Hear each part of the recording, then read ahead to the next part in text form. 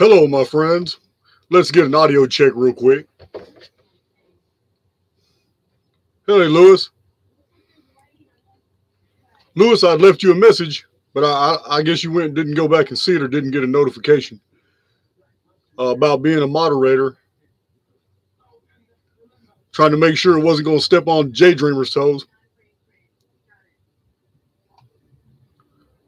Choppy? You say my audio is choppy? Everybody else says it's good. All right. Hello, Crystal. Shaman, you look good with that blue ranch.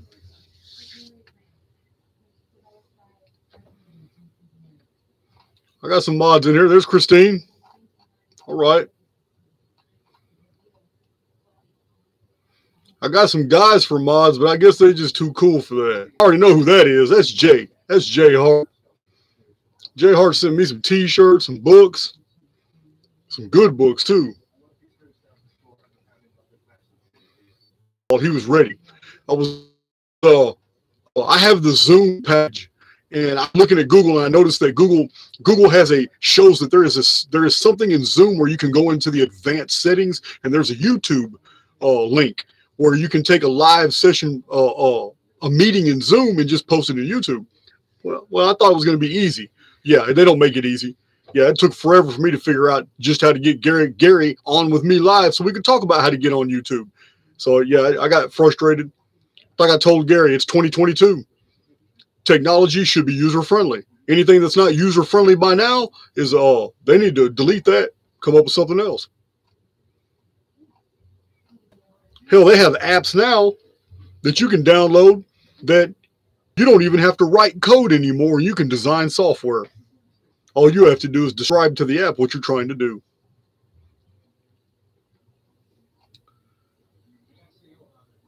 There's absolutely no sound in my studio. I don't know what you're talking. There's no AC running. There's nothing. It's not raining here. Everybody says my audio is good, but one person.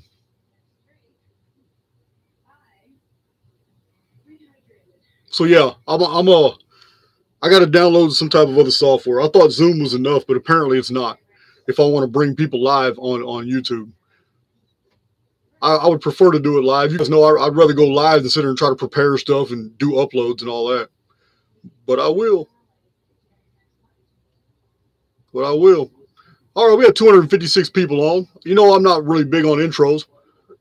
256 people and 340 likes. How did that happen? Appreciate it. If there's any more phantoms out there liking it, go ahead and smash that like button some more. Let's see how we get that above the people that are actually watching. That's an anomaly.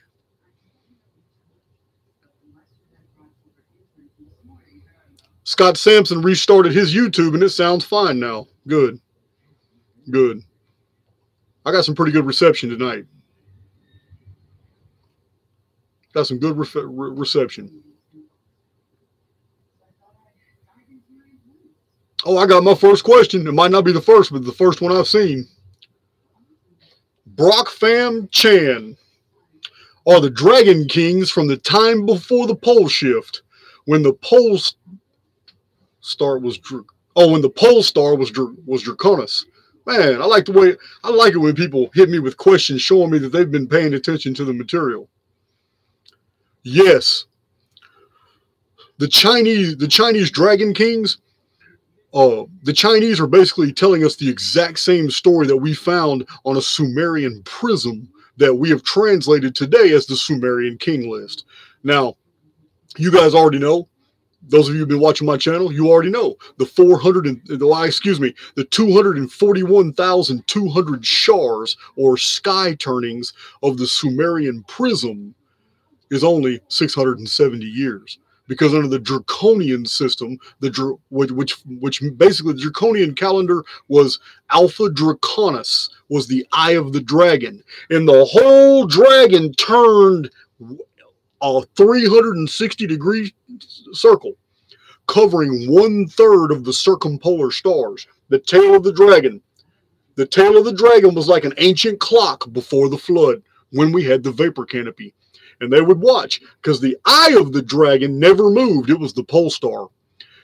And Alpha Draconis was the eye of the dragon. And it stayed still while the tail of the dragon moved around. And one turning of the tail of the dragon was how the ancients kept time. And it's how all the ancient calendars were created. From the Sanskrit, the Vedic, the Quiche, the Olmec, the Maya, later on, the Hindu. These were all not, I mean, the Hindu kind of messed things up. They got some really profound material, but when it comes to the ages, I don't even want to get into what they, it's crazy, 432 million.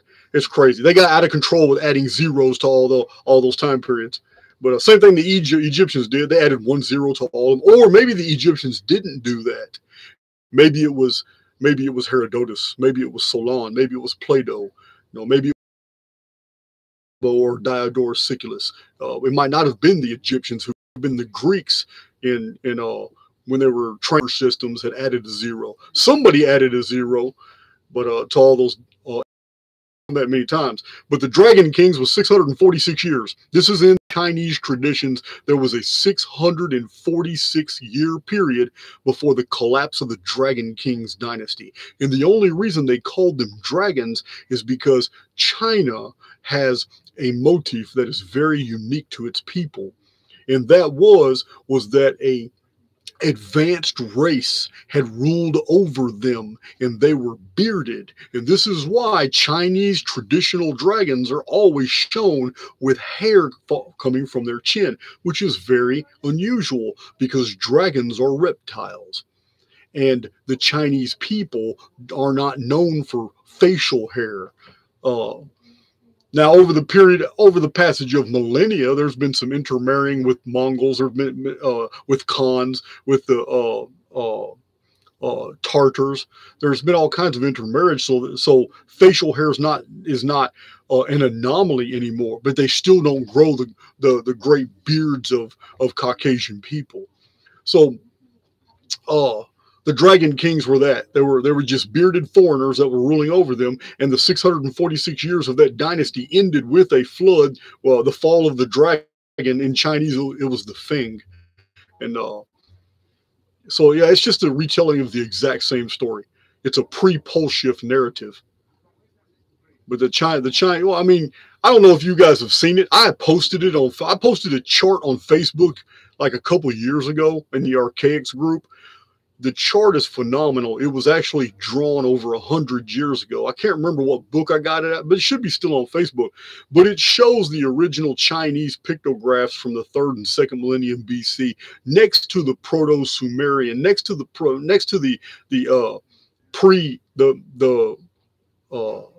what is it? I can't even remember. It's before Linear A, before the Egyptian hieroglyphs, but it showed all of them, and they're very similar to each other. So it's not surprising to find that all these different cultures on continents apart are telling the same stories when the links is almost similar. So why not the actual symbols that they use to convey information? They're very similar too, the further back we go in time. So yeah, there's a lot of evidence that there was, if not contact between the ancient Chinese people and the Sumerians, they were at one time the same people. And that's also a very common deal.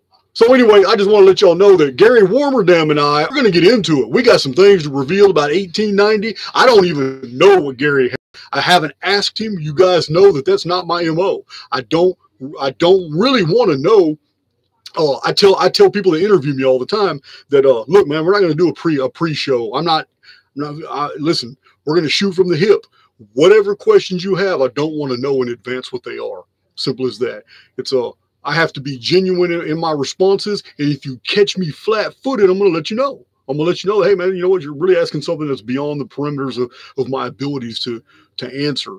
But like with Gary, he surprised me last time, told me some things about 1902 that I had not found, and I thought I was a pretty good researcher. Led me into some, I followed through that research. So I don't know what Gary has for 1890. I don't know, but I looked at 1890. I have notes from 1890 that I know no one else has, because a lot of the material that I publish is not found on the internet. So some of the notes that I have are pretty interesting, gleaned from different books. Events that really started in 1877, from 1877 to 1890 is a pretty unusual period. But the 12 years from 1890 to 1902, and you guys already know I'm not going to beat you up in 1902, but I've already got 5 videos out on it and a lot of mentions. So in other videos, little other things that were discovered and thrown out there. But that 12-year period from 1890 to 1902 is very telling. And I promise you, I am going to reveal something in that video with Gary that you've never heard before. It's something I recently put together after assessing all the evidence. But it's a very, I'm getting a much clearer picture of what happened in 1902 and why it happened the way it did. It's 2 separate groups at work, and they're working against each other. And that 12-year period was very, very telling for what each group was doing. And one was preparing, and one was taking advantage of the fact that the other group was no longer around. This is very telling. Well, I'm gonna wait till Gary and I tomorrow do that video. I can't promise it's going to be live. I'm having some technical difficulties. I thought Zoom was a simple. I bought the Zoom package thinking it was just simple to go live. It's not. Apparently, I have to get OBS or Streamline or some other. I have to get some type of other software installed on my computer in order to do Zoom on YouTube. I don't know. I got to research all this tonight. So that's what I'll be doing tonight, trying to figure all this out. But anyway, 368 people. Come on, man. 3,423 likes.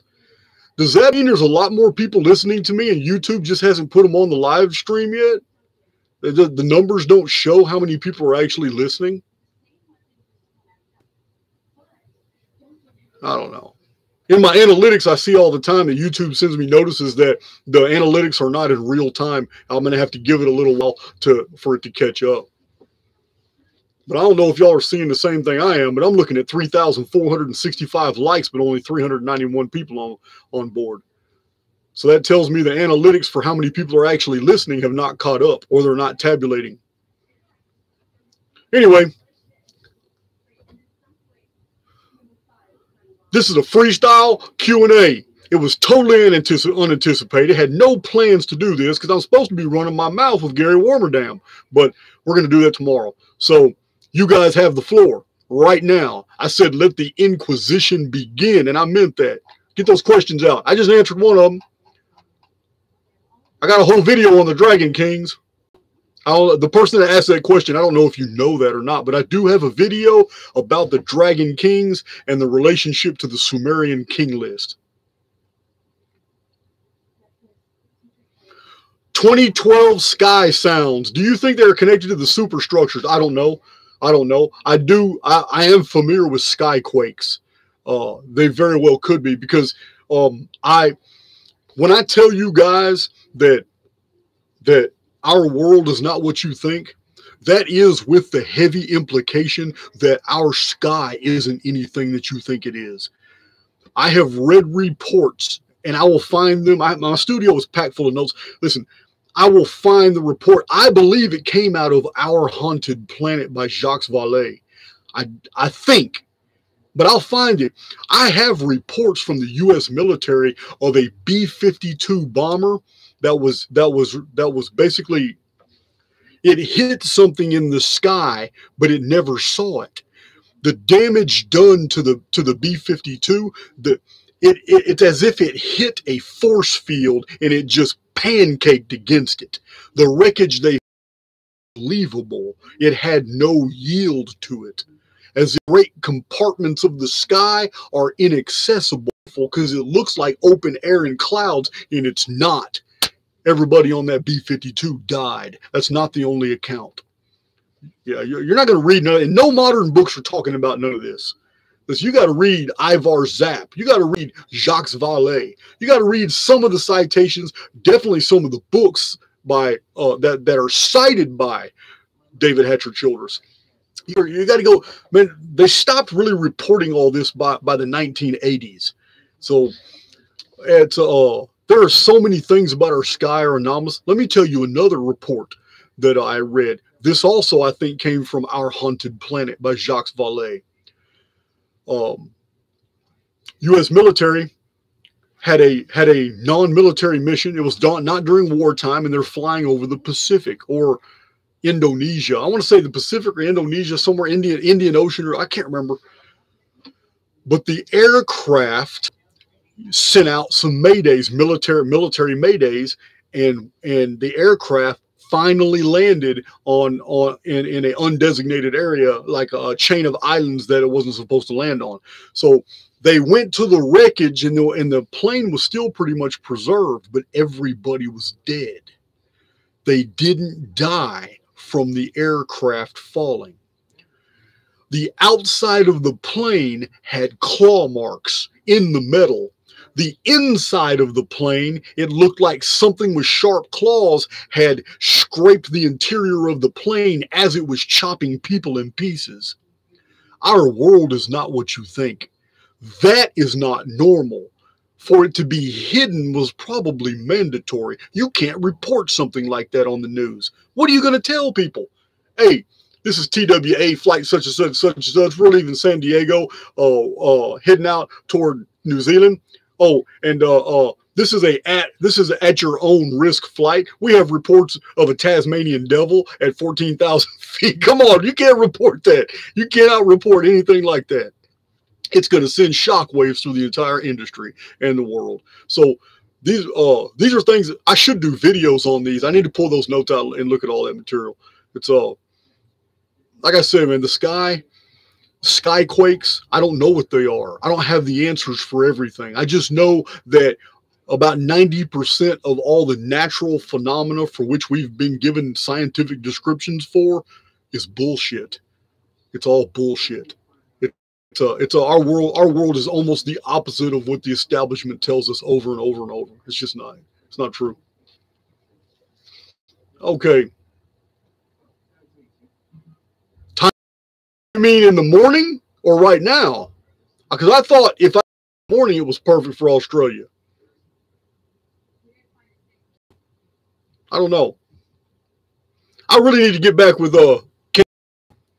I need to get back with Campbell. He and I need to do another video pretty soon. Maybe we can find some more common ground. Because I'm on board. I'm on board with, you know, Campbell doesn't have, and I'm not saying that I do either. He doesn't have all the answers, and he doesn't have a lot of answers, and I don't either. But I like Campbell because he's basically putting the right questions out there. I mean, there are inexplicable architecture all around that doesn't fit the historical narrative that we've been given. I get that 100%. It's I just don't feel like I have the time nor the responsibility to go to other channels and assess all their data and try to fit it into my paradigm and try to fit it into the Phoenix chronology. I don't feel a need to do that. But I'm pretty sure that it will. Yeah, I'm pretty sure that it will. So let me look at some of these. I don't want to pass up some questions today. You know your questions need to be in all capitals. Jason, no, you do not have an Alexa. Alexa AI Google. I don't have an Alexa. I'll tell you what I got. I got a piece of crap. I paid $1,000 for this Galaxy FE. It's called a FE F20E. This is an Android F20E. Oh, they hyped it up at the T-Mobile store. They hyped it up, told me all kinds of things. Let me tell you something. This phone's so terrible, I paid another $1,000 for a tablet. I can't stand this phone. Doesn't do anything that I want to do. So, anyway, having said all that, let's see. Let me look at some. You guys got. I know you guys got some questions in there. Somebody said OBS. OBS is good. Okay, Kimchi. OBS is good. Kimchi, you and I have bounced emails back and forth. I just can't remember your name, or if I've only ever known you as Kimchi.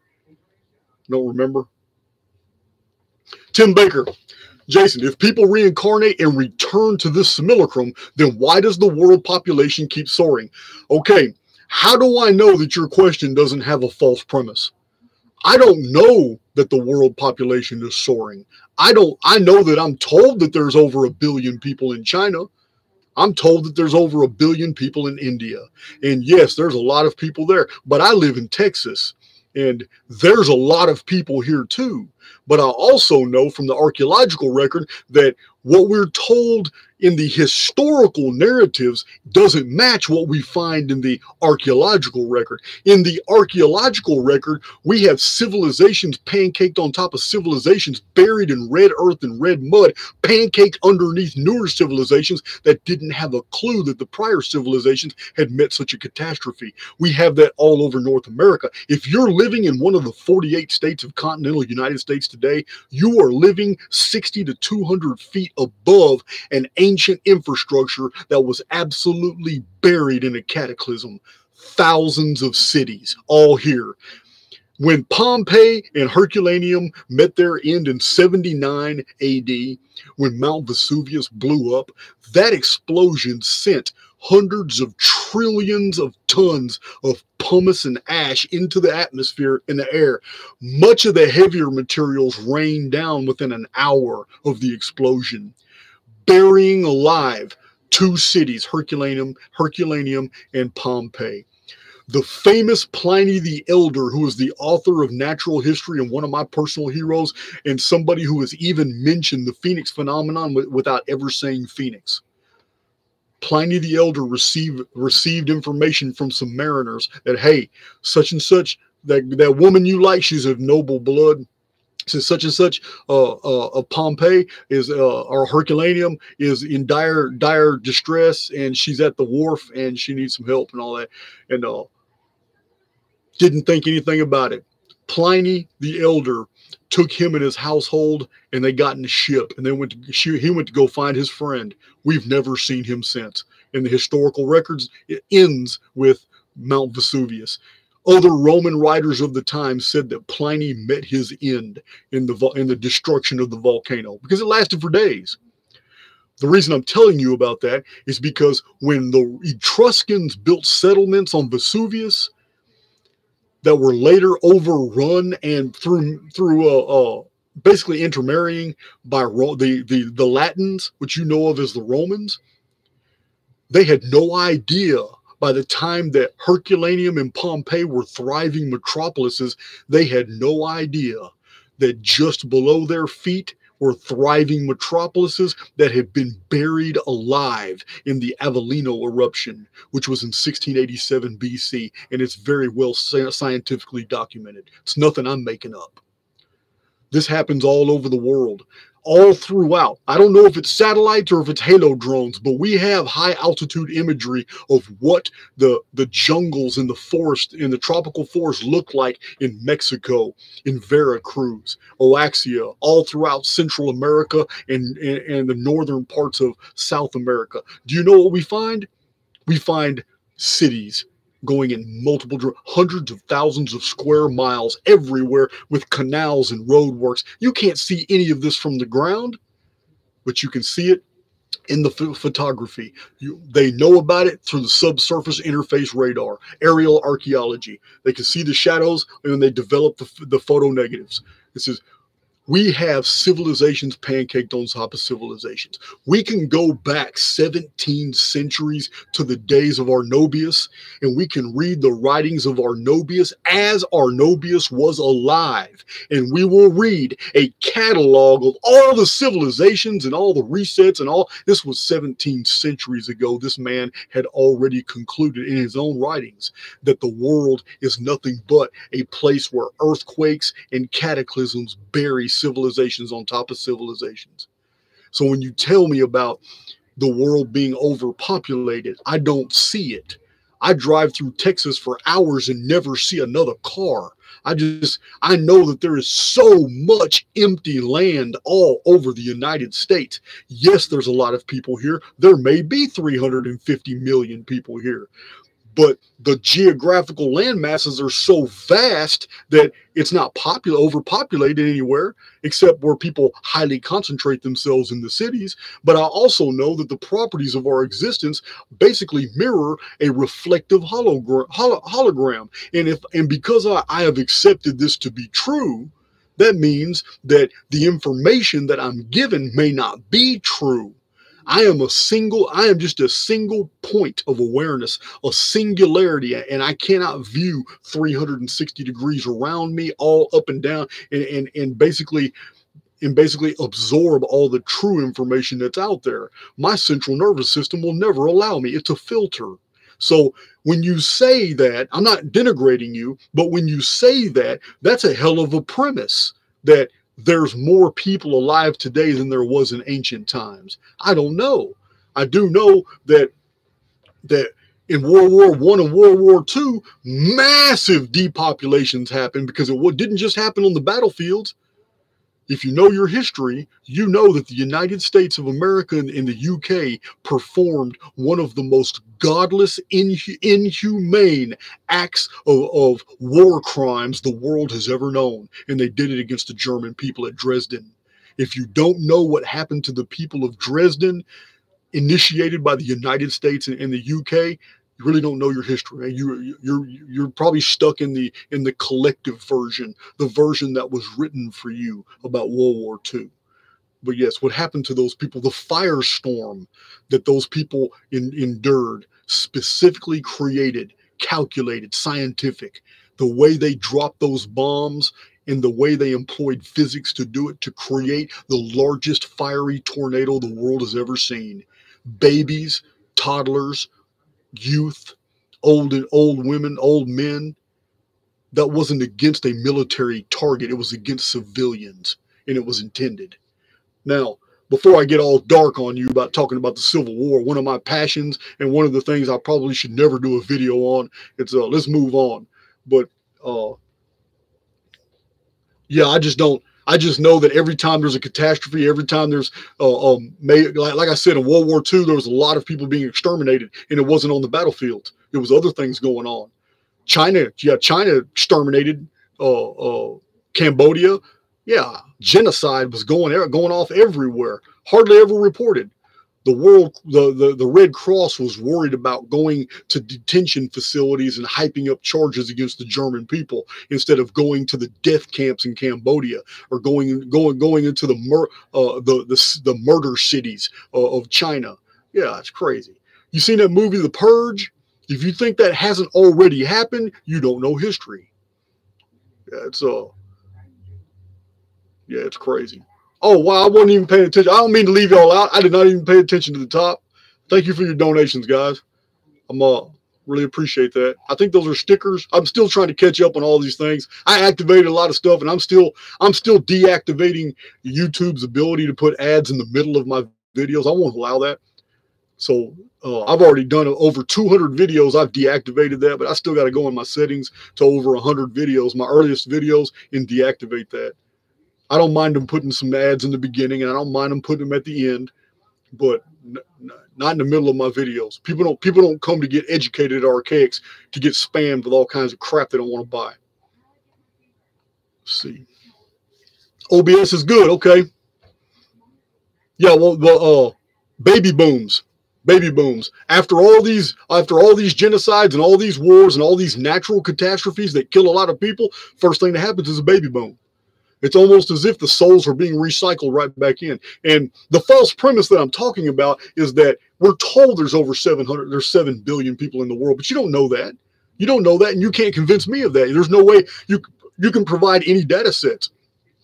You can't Google or go to Wikipedia and tell me anything at all. And like I said, I'm not talking to you personally. Everybody knows who's been on my channel long enough. You know that I will not take Google as a source of information. I can't. That doesn't mean that all the books and all the reports that I've read are true. No, it doesn't mean that. But it does mean that I filter my data. It's the internet was not. I had no access to the internet when I was in prison. When I was developing all my data points and data sets, I didn't have access to the internet. The internet developed while I was in prison. I didn't get out till 2016. By 2016, the internet was basically exactly as it is today. It's fully developed. But yeah, when I started doing all my research, yeah, the internet didn't have these thousands and tens of thousands of old books from the 16th, 17th, 18th, 19th century. Nobody started uploading those PDFs until they realized they could start making money doing that, putting them on different deals. And some people did it for basically humanitarian efforts, but that didn't start till like 2003, 2004, 2005, and then they're still uploading books. But yeah, in 2016, I used to Google things when I got out of prison, get on my dad's computer. I was happy about being free, but I didn't want to go anywhere. I wanted to learn stuff. So I got on Google, and I wanted to Google I did Google all these old authors and books for which I could not find in prison, but I found in the bibliographies of the books I did find. So I'm hunting them down and looking for them. I couldn't find anything. Now, here it is 2022, and people are sending me emails on a daily basis showing me PDFs of books that have been uploaded to the internet for which I spent half a lifetime searching for. They weren't on the internet 3 and 4 years ago, but somebody's out there doing some good. They're uploading hundreds, maybe thousands of these old books and PDFs, which is absolutely, if you don't know this, it's absolutely illegal. There are people who have copyrights on these books. And I will tell you now, every one of my books has been found on some of these pirate websites. My publisher has sent me a list of websites that have matter of fact, that was like 3 years ago he sent me that list. I'm pretty sure my books can be found on other ones now. But there are many pirate websites out there that give you free PDFs of people's books. And you know what? Maybe that's humanitarian. I don't know. But yeah, you can probably get all my books for free. You search long enough, you'll find somebody who put a PDF of it up somewhere. All right. Let's get some more questions in here. Okay. This is ridiculous. Is it ridiculous? Have you guys ever seen anything like this? I have 11,779 likes, but only 741 people watching. Is this because the notification of this live video went out to all my subscribers and they just go ahead and like it real quick, but they're not really watching it till later?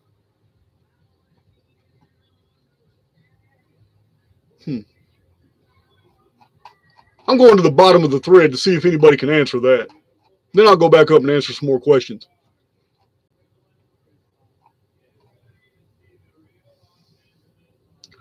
Buddha Girl, you said yes.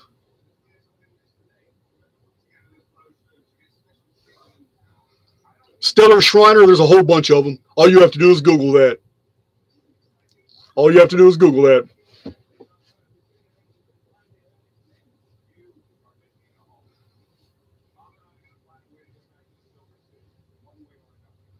Well, I did. I'm going to tell you guys, it might not be wrong. Let me explain.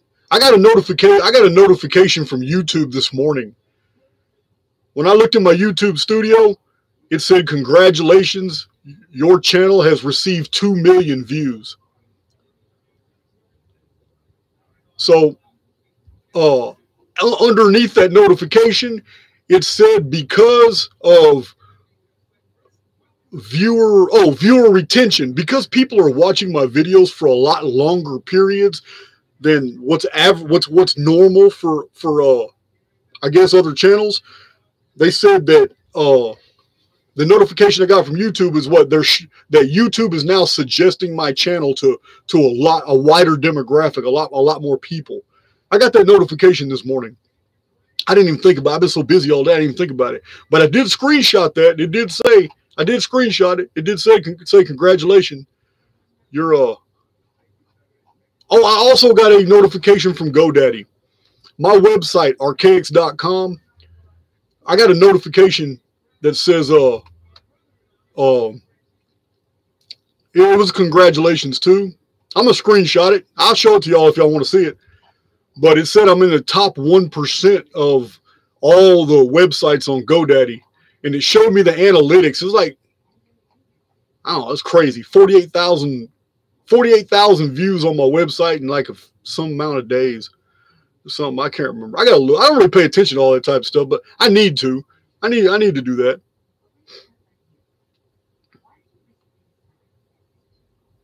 Okay. So that's done. That's done. I'm not a braggart, guys. You guys know that. Those are things that popped up this morning. I thought it was pretty good. Good. Jay Hart, I like your little cartoon. Thank you. Thank you, Jay. Jay's been a staunch supporter. And besides, she sent me an awesome Tampa baseball t-shirt. It's like my favorite motorcycle shirt now. It's so comfortable. I got a lot of black shirts and I got a few white ones, but I don't like wearing them outside because they get real sweaty. And Texas is so hot. You see all my tattoos when I'm on a motorcycle. When I'm sweating, if I wear a white t-shirt, you can see all my tattoos all over my back and my front. I'm like, you know what? I'm not trying to go around flagging all over Texas in the daytime. I'm not trying to do all that. But the gray shirts, oh yeah, the gray and the black shirts, when it's hot outside, it doesn't do that. And she sent me a real nice thick gray Tampa baseball shirt. I like to wear that when I'm on my bike. Let's see. Okay, Darkness 1984. Give all the people in the world 1 cubic meter, and they fit all in 2 provinces in the Netherlands. Yeah, I've heard some similar. I've heard some similar deals like that. Yeah, the world is a big place. It's a big place. It's a big place. Let's see. Yeah, you guys know some of y'all know what I'm talking about with Dresden. We don't need to talk about it no more. We got some real good books that already revealed all that stuff. But Chronicon's one of them. You guys, some of these things that I talk about that I don't want to go into detail with on YouTube, they're in Chronicon. So, yeah, and if you want to go into real detail, I hate saying these things live, not because I'm worried about the censorship, because I never want to come across as that guy trying to sell you stuff. You understand? I do have a publisher, and he probably gets a little frustrated with me because I don't really push things. But my published books, I've made them as cheap as possible. And my publisher and I, we've had some odds, and I released 4 books without him. I released them myself on Amazon. And now he and I are really getting along, and he's about to start publishing a lot of my material.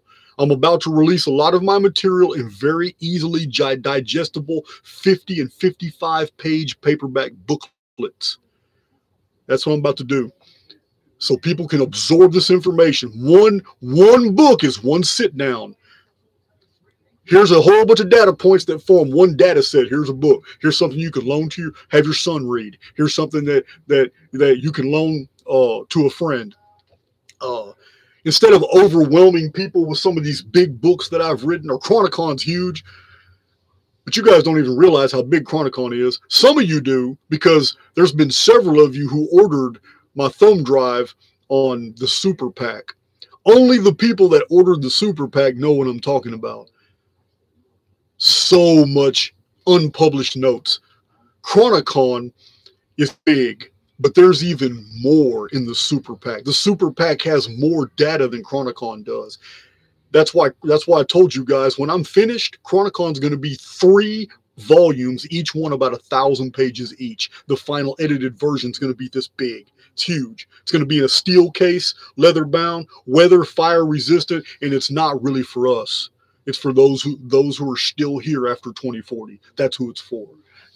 But the super pack thumb drive, it has all this stuff that I'm talking about. I go into great detail on what these people, the bewitchery all throughout the last 2,500 years, every civilization that's had things to say about them, what they've done, what they're guilty of, and what they've actually boasted about, what they have actually said in public, because they no longer fear retribution.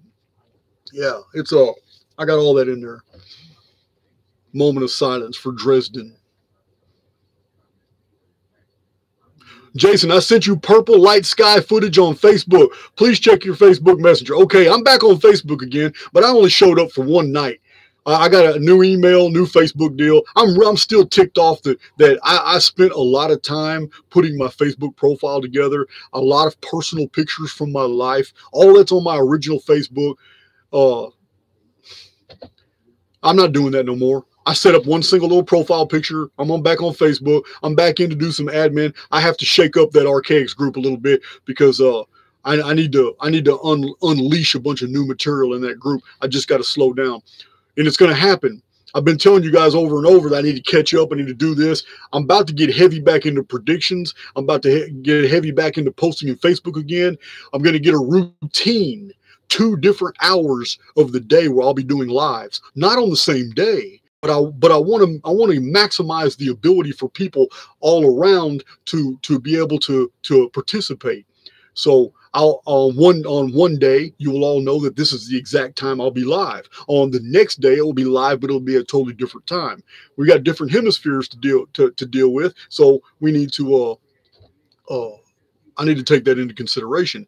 But the reason I know that I'm about to have a lot more free time to do anything is because today I hired somebody. It is basically the first Archaix employee, and I took them to the post office today, showed them exactly, because it's been taking a lot of my time dealing with packages, uploading thumb drives, getting the address labels back. But nothing is more exhausting than dealing with customs and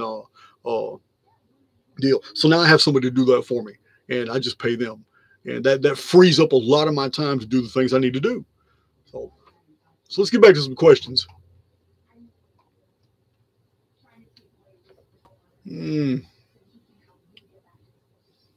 Jason, do you think we get to choose our avatars? I'm sorry, just me, but you're asking me a question. You are asking me what I think. Okay, I get that. I don't know. I don't know if we get to choose our avatars.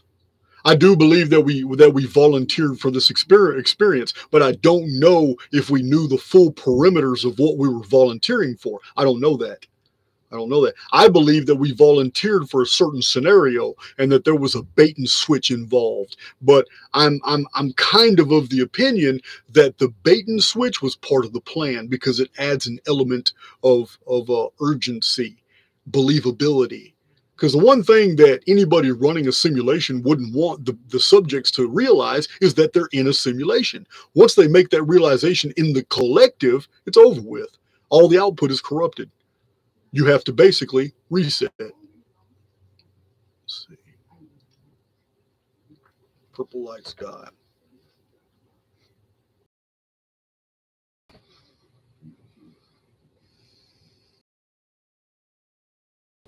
Somebody's asking me to talk about the rap. Well, I'm not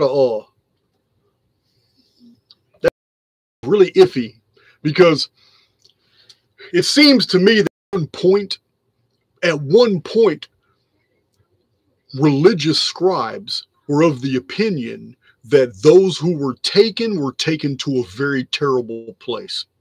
Those who were left behind were the ones that were blessed. The meek shall inherit the earth, all that.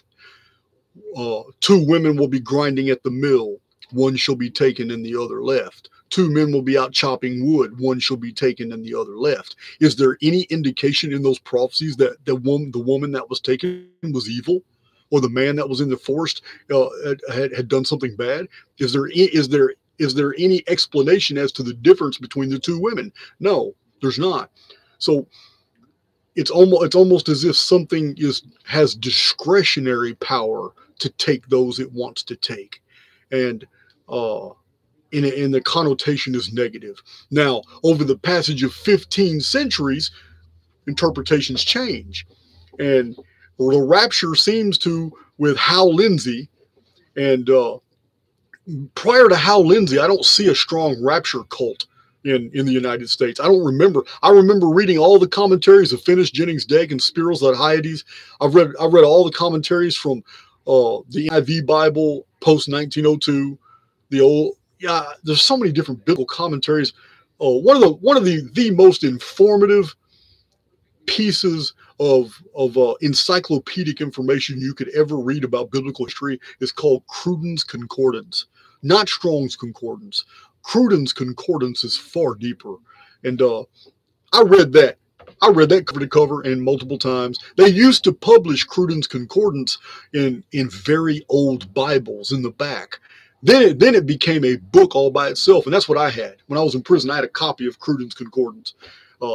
Also, another very, very good source of information for biblical material that's very in depth is called Smith's Bible Dictionary. And it too goes back to the 1890s, early 20th century. So, yeah, there's so many good sources about it, but rapture is not a source in the old. It's not a very old source. It seems to be a reinterpretation of something that was initially described as bad that has been turned into something else now, because some of the passages involving rapture seem to be referring to resurrection. But I'm not on board with the rapture deal.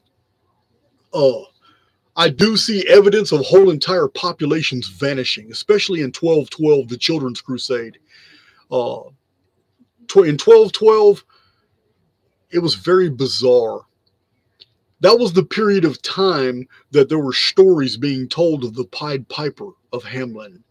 And that too was nothing but more, it wasn't more than a tradition that had been changed from the original historical details, because it does derive from some historical details. Unfortunately, those details are very dark. And what I mean is we have stories from ancient Europe of a stranger appearing in villages and leading the children away in their playtimes, and never found again. And the Children's Crusade was very unique because it happened in the year 1212, which happened to be a Phoenix year. And it was a year that Phoenix appeared. And Phoenix is known for the vanishing of populations. Not just populations, but human architecture. The Bannock burn, gigantic ship in the Great Lakes in an area so shallow, there is no way they could not find that ship today. Every bit of the Great Lakes has been surveyed. They know where all the shipwrecks are, but it's absolutely impossible what happened in 1902 to the Bannock burn. The Bannock burn was in full view of another ship, and it was entered into that ship captain's log that strange lights appeared in the sky among the clouds. And right before their eyes, the Bannock burn, which had like hundreds of thousands of tons of wheat and barley going to Europe, was in the Great Lakes, and it just vanished. Search parties couldn't find anything. Modern scientific equipment can't find anything in there. And we've sent scientific equipment down Loch Ness. Loch Ness is deep. Great Lakes are not. So anyway, yeah, we have all kinds of anomalies with Phoenix. Phoenix makes things disappear. And that includes people, men and materials. So, okay. I don't know how to pronounce your name, but you're going by Orin Zariel. Will enough positivity halt the simulacrum? No. I'm sorry. Man, I get this from you. I get this from you guys so much. There are so many people that try to tell me that they can't wrap their head around conclusions and data because they think that, and have conditioned to believe, and this is many of you listening to my voice, that if enough of us come together, we all vibrate positively, and we all have this "we are the one," and we start projecting nothing but good and positive and initiate our own golden age. I do not believe that at all. At all. I believe that we will knit for us a closed system within the holography. We will be insulated against all the negativity that we're not taking into consideration, that we're refusing to participate in. I do not believe that we can change the world. I have shown through Chronicon, and for those of you who haven't read it, you just don't know. All these mathematical patterns, they show that the history is fixed. The events are written in stone. They are fixed. This is a template that we may have lived through multiple times. It's a template.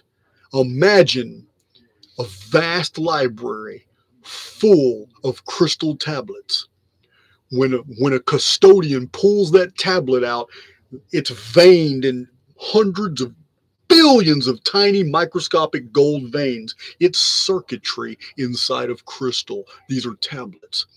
That custodian takes that tablet and goes and inserts it in a wall.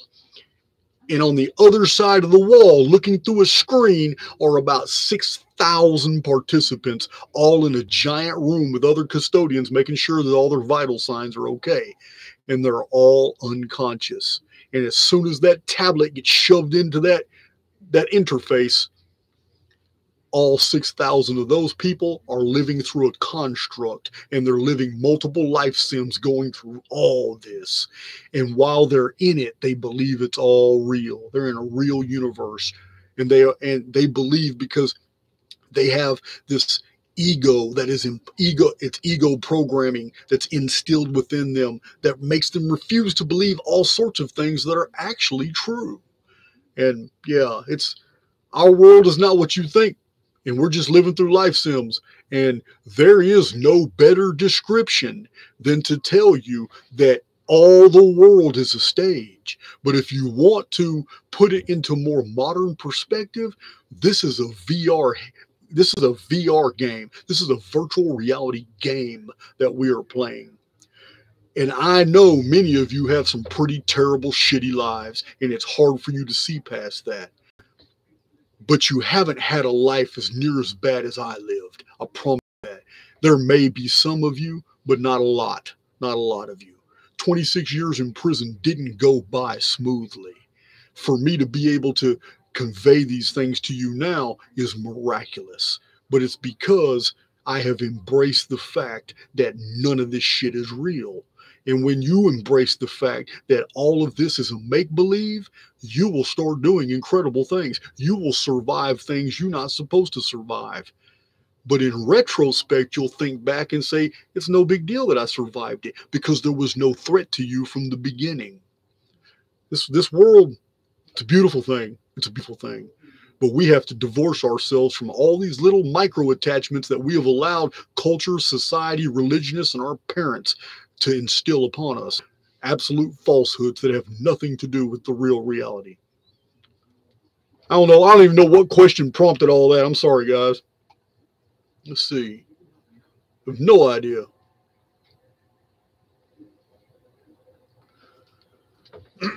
Okay, could our spouses and children be NPCs? That's another question I get often. I'm going to say, in most cases, no.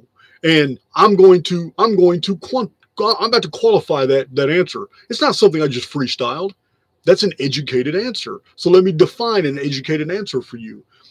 I could have said anything in response to that would have made sense, or some of you might have agreed with, but I have to keep my answers in line with the data that I've accepted to be true. And I have already shared with you guys that I have read reports by specialists who have done reincarnation type research, and they have actually documented children who have remembered significant events of very local families as if they were an elder when they were experiencing these things. But because of the children's frame of reference is different than the thinking of an elderly who was about to die, these things are difficult to understand sometimes. But the child remembers everything about a family that lives 2 blocks away. And often there's a blood connection between the child that remembers and the other family.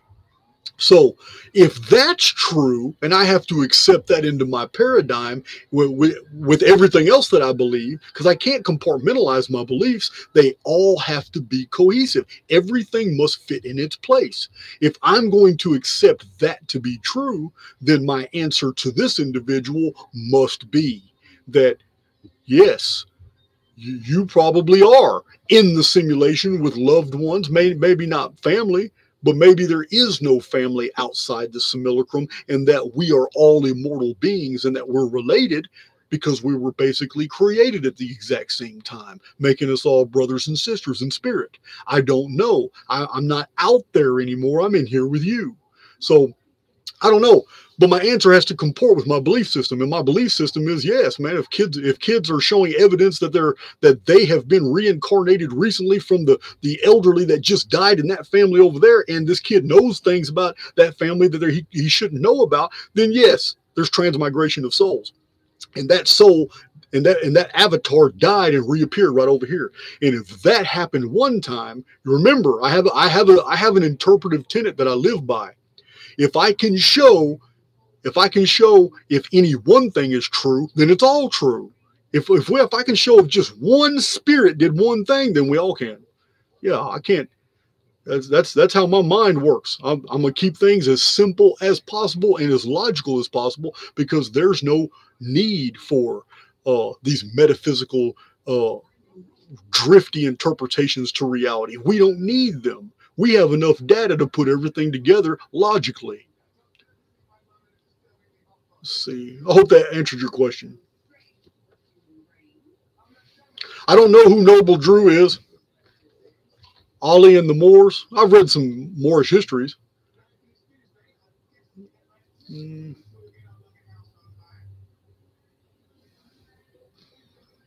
Yeah, back in the 80s, I remember, yeah, Indigo Dragon. Well, that sounds like a type of weed. Back in the 80s, I remember being told that China had over 1 billion people. Yeah, if they had that many in the 80s, how come they don't have 2 billion today?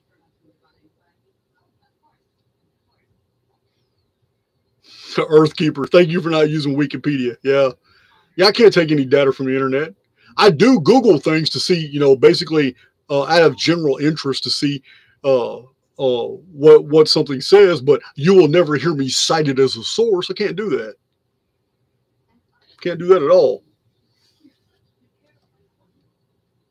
Din Soul, welcome to have you. I haven't seen the Edgar Casey flood map. Am I Watchman? I haven't. I do know that Edgar Casey nailed it concerning the Great Pyramid and the year 1998. Other than that, I really don't know about Edgar Casey because I'm not interested in anything. I read a book by John White called Pole Shift, and it's a very good book. I recommend it to anybody. But it's from ARE Press, the same publisher that puts out Edgar Casey's material. I read that book like 16, 17 years ago. It's called, simple name, Pole Shift is the name of the title, John White. In that book, I read about what Edgar Casey said in one of his readings when he was hypnotized, and he had mentioned that 1998 was the key year to understanding the last days and the key year to understanding the unfoldment of the ancient information that lies hidden within the Great Pyramid. And that's exactly what my channel is about. I have an entire playlist that shows you what the Great Pyramid is about. I have another playlist, my predictions playlist, that shows you what Edgar Casey meant by the year 1998 and how it is the epicentral year to decode everything that's going to unfold in the last days. And I show this over and over and over. 1998 is the epicentral year. There's other ones that you can use to verify the magnitude of events, like 1962 and 1902, 1973. There's other epicentral years, but 1998 is the year. It is 108 years after 1890, and it is 108 years before 2106, the 6,000th year in the Phoenix chronology. Annus Mundi. All right, let's see, Jason. Oh, that's the same one again. I send you purple light. I send you purple light sky footage. I'll look at it. What do you want me to see about it, though? I mean, purple light. The sky, nothing at the sky surprises me, guys. Nothing. You can send me 1,000 pictures. I will never sit here and say, hey, man, I'll appreciate it and I'll thank you, but you're never going to surprise me. Ever. You know, I mean, Bert and Ernie could fall out the sky and they could have the media there reporting it, showing Bert and Ernie's body parts all over the ground. You know, it wouldn't even surprise me. Because I already know that sky is not what you think. One of the things that really profoundly affected me was reading a book from the 70s about what a municipal pilot in a Cessna saw. His description has haunted me for years. He describes when he left Florida and he was flying to Bermuda. He was in the Bermuda Triangle. And unlike a lot of other stories, his instruments didn't start messing up and all that. He just had the feeling that something wasn't right. And he's in a little single prop Cessna flying up in the clouds. And it dawned on him that all these clouds are moving, but there's no movement over here. And in his peripheral, there's a cloud there. So he just looked. And when he looked, the entire sky where a cloud was supposed to be looked like it was malfunctioning. The sky had stopped looking like a 3D cloud and now took on a checkerboard form that was corkscrewing. Like he could just fly into it. Like it was a tunnel. It scared the hell out of him, so he turned away from it. But the more he tried to get away from it, the bigger it got behind him, and a yellow fog started encompassing him, but he made it out of the yellow fog. But he said he felt very, very weird. Well, to me, he's describing like a transdimensional envelope. To me, he's describing when two different mathematical holographies operating on totally different systems basically coalesce. Watch my fingers now. Two independent mathematical architectures. Look what's happening in between my fingers. Here's one. Here's the other. So what do we have in the middle? In the middle, we have a third field. We have a synthesis between two different systems. If something gets caught in that area, they're no longer moored to the holography that they were in. So when those systems pull apart, there's a chance that individual ship, that individual boat, that individual plane is going to go into the other arithmetic, and it won't remain here anymore.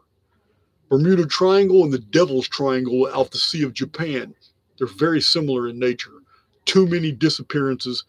Like I tell you guys all the time, too many coincidences exhibits no coincidence at all.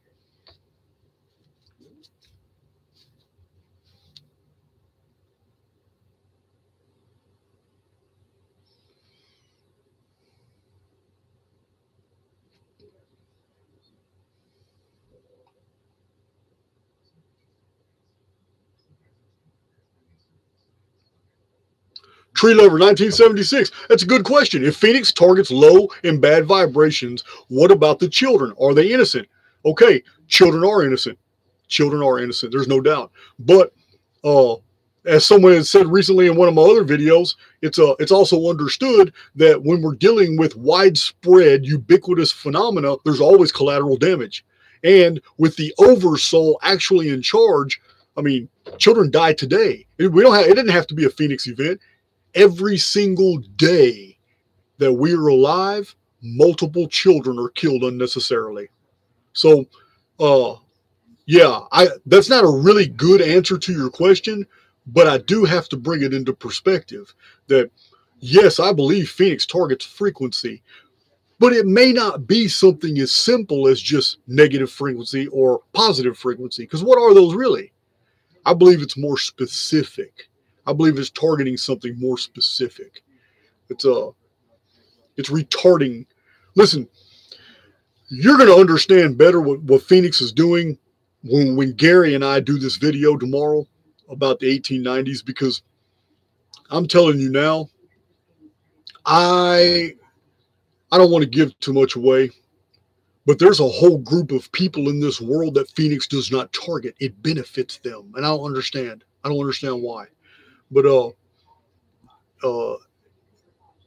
yeah, Phoenix is something else. I don't have all the answers. I don't.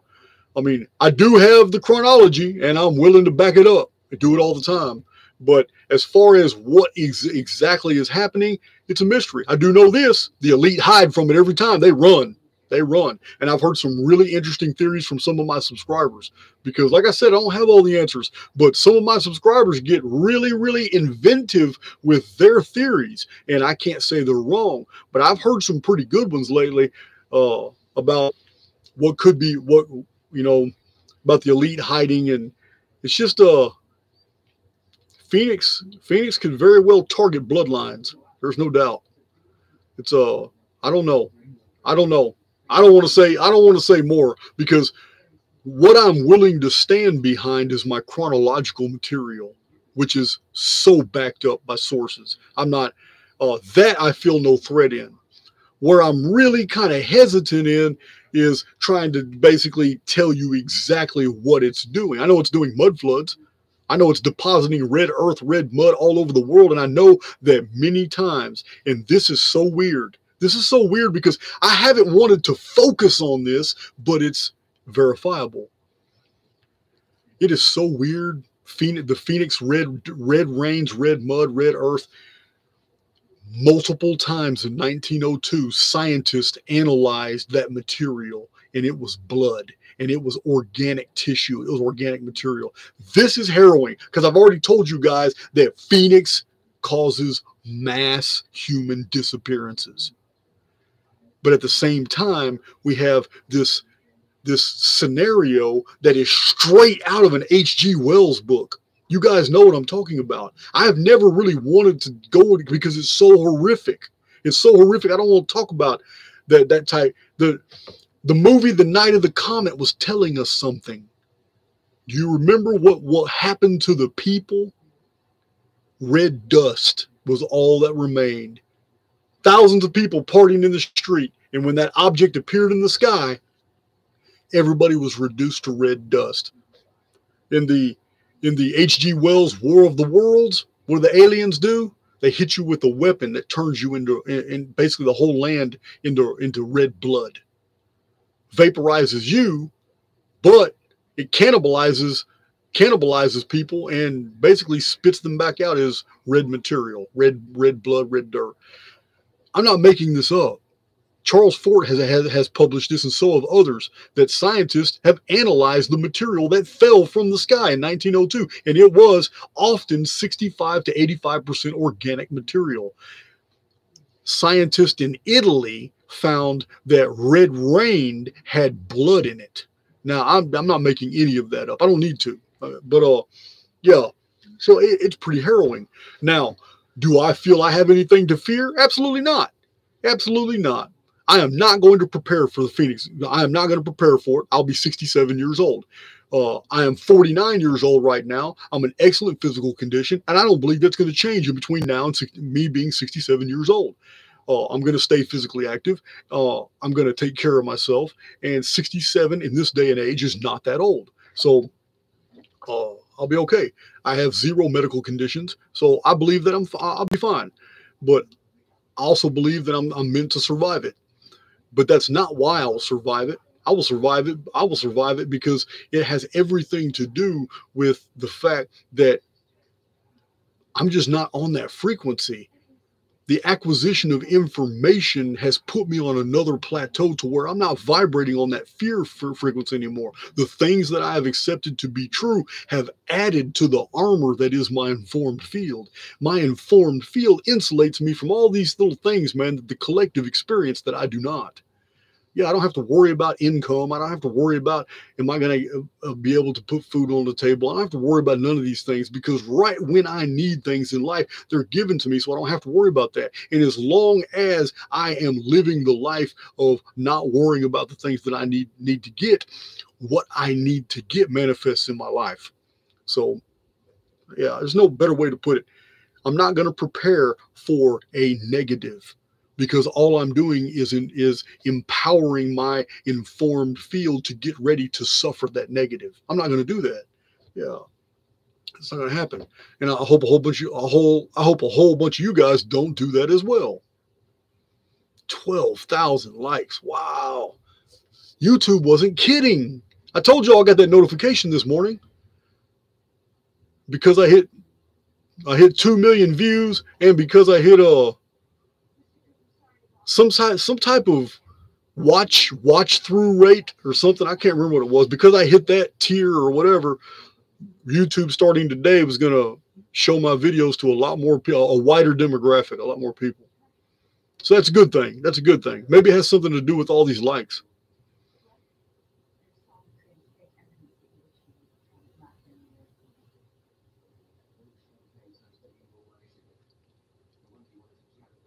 Okay, AJ Fortuna. Is the Great Pyramid a good thing if it destroys the Phoenix? Because it seems like the Phoenix is a good thing, getting rid of evil. This is a good point. Now, the Phoenix phenomenon was occurring before the Great Pyramid was ever built. And those of you who go look at all the chronographical material in the world before the flood in my Chronicon, you will see all this laid out. How the Phoenix started first, how the Phoenix was initiated to keep the Archons in check, how the Phoenix was to control and make sure that the high ones that are on high didn't get too high, didn't get out of control. So basically, the Phoenix was implemented by a benefactor because it was to govern over the very forces that try to rule over mankind. So the Phoenix was first. However, the Great Pyramid did two things. Prior to the building of the Great Pyramid, there was no faith, there was no eschatology, there was no belief system about the return of the chief cornerstone to set order among the earth. It was just chaos. The rulers in the vapor canopy, and even before the vapor canopy, were the seven kings. The seven great ones ruled before the vapor canopy. When they established their rule at Badtabira and Shurapak in the Sumerian Pentapolis, that was the fulfillment to ancient prophecies. Listen, guys, this cycle is coming back. They were already predicted to come during the vapor canopy from a civilization that had maintained prophecies from even before. Remember, I've told you guys, we have evidence of a 930-year-old civilization that met a catastrophic end. It met an end. But some of those faiths, belief systems, knowledge, and technologies bled out into the world of Genesis, the vapor canopy world. Those matured after a while, but became in different forms, and there was belief systems about the return of the seven kings, and they fulfilled prophecy. Now the world was going to be destroyed. It's going to be the flood. Somebody has this gigantic prophecy, a 41-story high building built in Egypt. And it contains all these motifs and ideas. 144,000 white gleaming, 100-inch thick, super smooth casing stones with the joints so tight that a razor blade couldn't fit within them. They were machined. They were godlike in construction. We can't build that today. Those faced the interior 2.5 million blocks of the Great Pyramid. But every one of those uncountable blocks in the Great Pyramid actually represented a men. M-E-N, ancient Egyptian. Men meant soul. Every single one of those blocks represents a soul of the redeemed, the errants, the elect, the chosen, the faithful, the meek who will inherit the earth. It represents every one of them. The casing blocks, the 144,000 casing blocks, were the final volunteers who would volunteer to willingly put their avatars through the apocalypse with the living dead. Now, that's in the future from us, though, because we have a return of the seven kings. They're coming back. They'll be back in 2052. That's what the prophecy of the Statue of Liberty is about. And I've revealed that in other videos. I should do a video about it, but the Statue of Liberty has a certain amount of steps, exact amount of steps, and it was erected in a very certain year for a reason, because those steps is an annual countdown all the way to the point up to the church where the freedom, the liberty of humankind will be taken from them in the apocalypse, when the reign of the seven kings returns. And this is all in Revelations. Revelations describes the reign of the seven kings and how they will return. Now, but somebody built this monument, a prophecy of the return of the capstone, the chief cornerstone, the stone the builders rejected, who's going to set all the order back and right. He's going to make order among the chaos. He's going to break the rule of the high ones. He's going to completely imprison the archons and do away with the government of the seven kings. This monument, the Great Pyramid, built during the Vapor Canopy, contains a holographic template, and I have shown this. This isn't just me talking. For my new subscribers, if you think I'm just making up a fairy tale, you need to go watch my playlists, because I have shown this in multiple different vantage points, mathematically, how the measurements, which were scientifically conducted to the thousandths of an inch in the Great Pyramid and documented, all show a holographic template of the history of the world going forward and backward in time. The Great Pyramid preserves something, but the embed is the Phoenix holography every 138 years. So the Great Pyramid was built to do something to the Phoenix, because the Phoenix was already in effect before the pyramid ever appeared. Therefore, I must conclude, because the architect of the Great Pyramid was a benefactor, I must conclude that this structure must have something to do with the ending, the stopping, the Phoenix Protocol when it's no longer needed. Because the return of the chief cornerstone is to bring about a reign of peace. It is inferred in the prophecies as the stone empires of men. Babylon and Rome were gold. Then followed by Persia, followed by Babylon.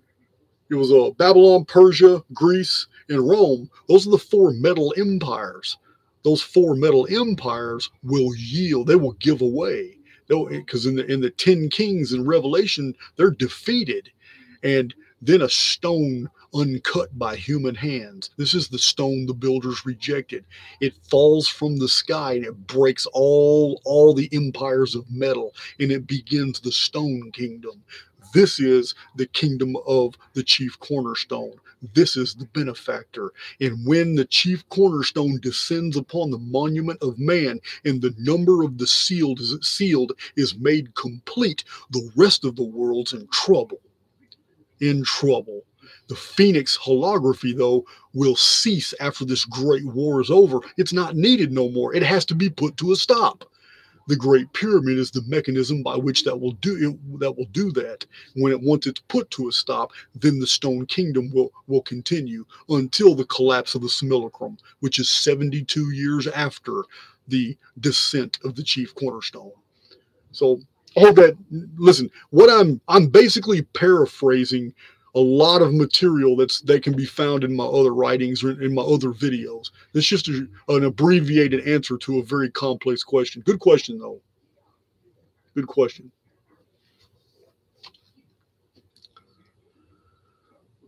Okay, when Mike L. Daniel, what if the shift in consciousness we experience today is deliberate? Okay, let's explore that question. What shift in consciousness? What exactly are you talking about? Because to be a shift in consciousness, you're implying that it's the collective that's shifting in their consciousness. And I assure you, if there are 7 billion souls in this world, the truther community isn't even 0.01% of that margin. It's not. Every single person in this world who considers themselves a seeker of the truth, a truther, an errant, it doesn't matter if you're Muslim, it doesn't matter if you're Hindu, it doesn't matter if you're Farsi, it doesn't matter if you're in Iran listening to my voice right now in the candlelight with 3 other family members. It doesn't matter. If you think you're among one of the called, faithful, and chosen, if you are an actual divine spark of an immortal fire, that you belong to the Creator, if you think you're sealed, I promise you, you're still not 0.01% of the world's population. So when you say shift of consciousness, what are you really talking about? Because I don't feel the collective around me is doing anything but slavery. I don't feel that the collective around me does anything but do what they're told to. As long as ABC, CBS, NBC, BBC, and CNN exist, as long as they're steady putting out all this BS, then the collective is going to follow suit. So I don't see the shift in consciousness. I don't. I only have let's put things into perspective. If there's 7 billion people in the world, I've only got 1,046 people listening to my voice. And by tomorrow, there might be 3,000 people who have listened to this video. No, man, not even 1 star in the sky among all the other stars in the sky could that be mathematically equal. It's not. There's no shift in consciousness in the human race, my brother. There's not. It's not. There's a shift in perception that you're experiencing because your informed field is becoming more and more empowered by new data that you resonate with. And now you have to figure out, why are you resonating with? Why? What is it about any information that you're learning on my channel that's making you resonate at a higher frequency? What is it because you're coming into contact with other souls who are also resonating on that frequency? Because I will say this, when singularities emit energies, those energies gravitate to each other. I'm not saying gravity, so don't get triggered out there. Some of y'all get triggered when I don't talk about buoyancy and all that. But yeah, Mike L. Daniel, again, I'm not denigrating you, man. I'm not trying to talk down to you. I'm just trying to explain that many of the questions that I get come with the premise that I do not agree with. Therefore, I can't give you an accurate answer to comport with what you're trying to get me to say or what you think I should say. I don't agree with the premise behind the question. I don't believe there's a shift in consciousness going on the magnitude that would be implicit of what you're talking about. Now, we're an extreme minority. And this is another reason why YouTube pretty much ignores a lot of us. We're an extreme minority. Yeah. I mean, outside the truther community, there are hundreds of millions of people enjoying YouTube. And they don't know anything about us or our channels. Yeah, it's all a matter of perspective.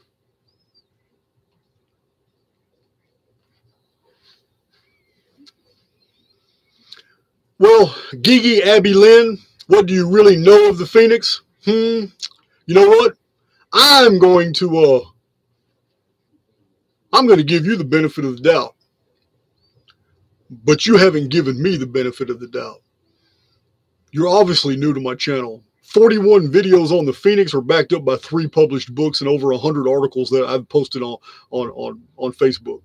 It's the Phoenix material is mind-blowing. And if it wasn't, I wouldn't have much of a channel because my whole channel was predicated off that research. AJ Fortuna, I've seen your name many times.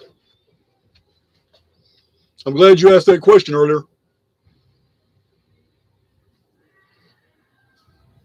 Higher frequencies, you might be right. Probably just the fans giving support. That's good.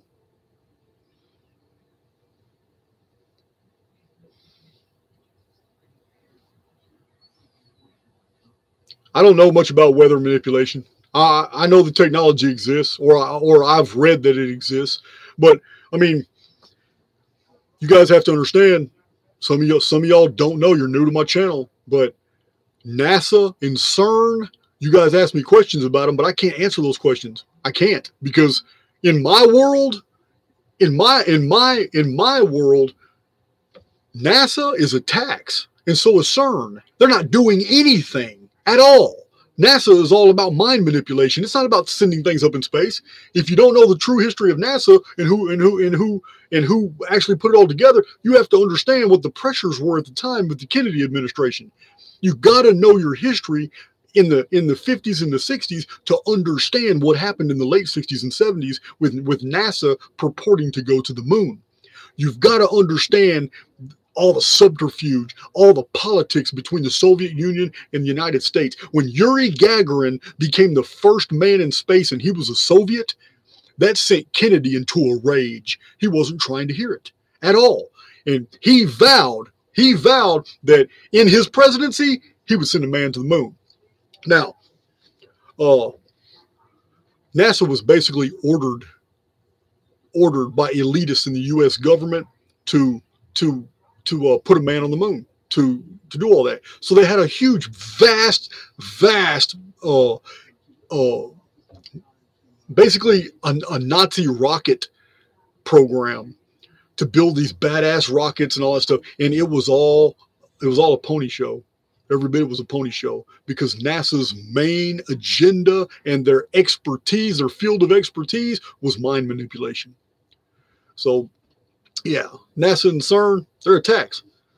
Hundreds of billions of dollars annually go to those, and that money disappears into black ops groups, because they're not sending anything into space. They're just shooting things up into the sky. All right, let's see. All right.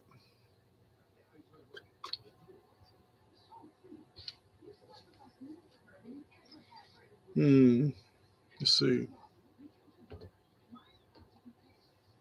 Ghost. Well, I saw the word ghost and then I lost it. My little thread just popped on me. Man, I've been running my mouth for an hour and 30 minutes. How'd that happen? I didn't even feel like I was talking that long. Lord Matthew, prerogative private tax assessor, man. How you doing, bro? Matthew sent this to me a while back. This is a real stamp. And he had this tailor-made for me, and it puts off a real Phoenix stamp. You know what? I have one right here. I have a stamp right here. Hold on. Let's do this. Matthew, this is for you. You got to press on this thing hard, though. Matthew, you must be a big guy, because every time I use this stamp, I got to press on this thing hard. I'm 220 pounds, man. I still got to use muscle on this thing. Okay. Look at that. Look at my little Phoenix seal. I can't even remember what it says.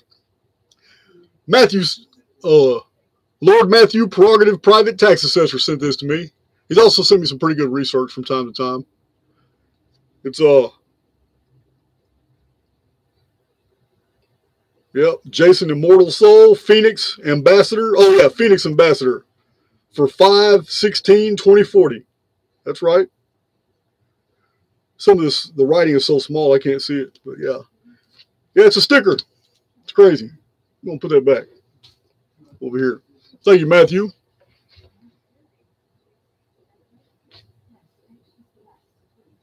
All right. Yeah, Blazin Beard. I think your live shows with other guests help with numbers. Yeah, I don't know. I don't know, man. I feel people. And I'll be the first to tell you, man, that I fall in love with personalities. And that's why I've done quite a few podcasts with people with very, very small channels, very small reach. I've come to know them by either through emails or like on Facebook. I met Gary Warmerdam on Facebook like over a year ago. And it's just, yeah, it's not about, I've had invitations. I've had invitations from people who claim to have 500,000.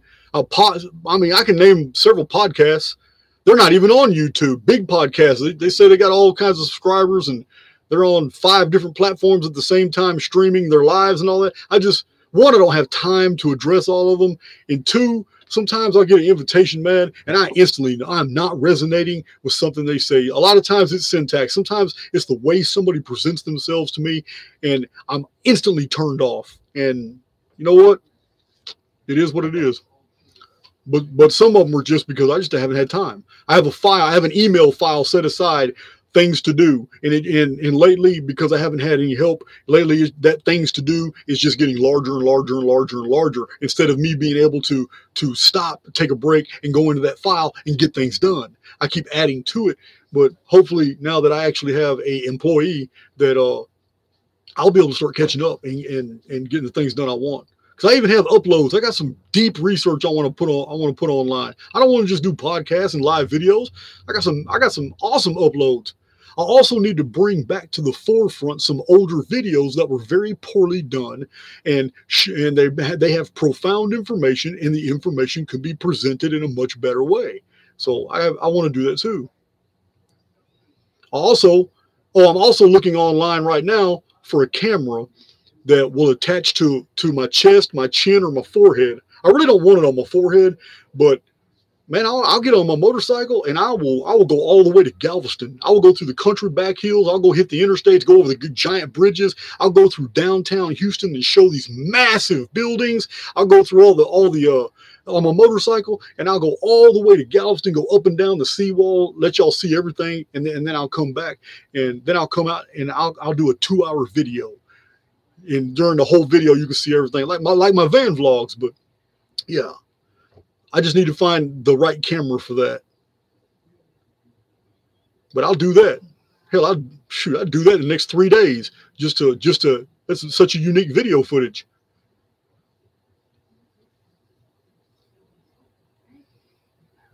Yeah, for my motorcycle, I gotta have the right camera. I can't do that on a cell phone. Okay, Corso. Jason, do you think the Phoenix phenomenon is known by much of the elite? All right, my very first Phoenix video addresses that, and I've addressed that many, many times in subsequent presentations. I'm going to answer you that for that. Listen, yes, they know. Or the 33rd degree of Freemasonry wouldn't be a secret. If you don't know, the 32 degrees of Masonry are not just random symbols and degrees. The first 13 old and accepted rites of Scottish Freemasonry, and then the 13th degree, which is the Royal Arch of Enoch, and then the 14th, the modern degrees, all the way up to the 32nd degree.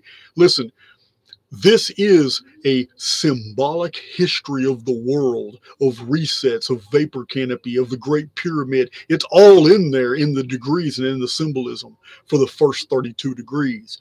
But when you look at the cover page for the 33rd degree in any book, you will not find any details about it. But the cover page for the 33rd degree, even in Albert Pike's Morals and Dogma from 1887, is a picture of the Phoenix and nothing else. They've been knowing. Of course they know. Proof of what happened in my 5 videos showing you what happened in 1902, how the elite unleashed all their wealth and all their companies and all their NGOs and organizations and institutes, all in 1902 and 1903. They did that because, of course, they know. When they realized in 1902 that it wasn't the big one, they were safe. They knew they were safe for another 138 years. And that began a massive rat race against a whole nother people who ended up basically ruling the 20th century.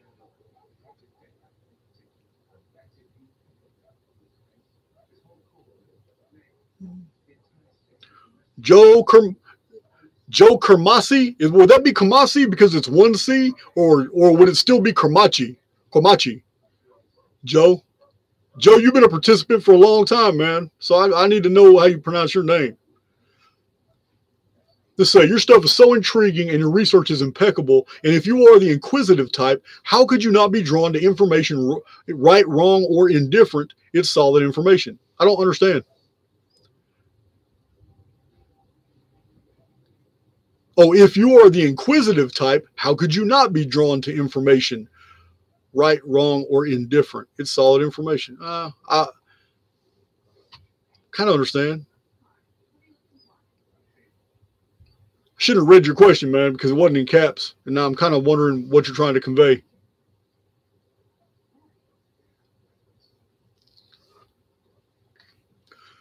Hi, Jason. Do you ever use scribed in your research? I don't know what that is.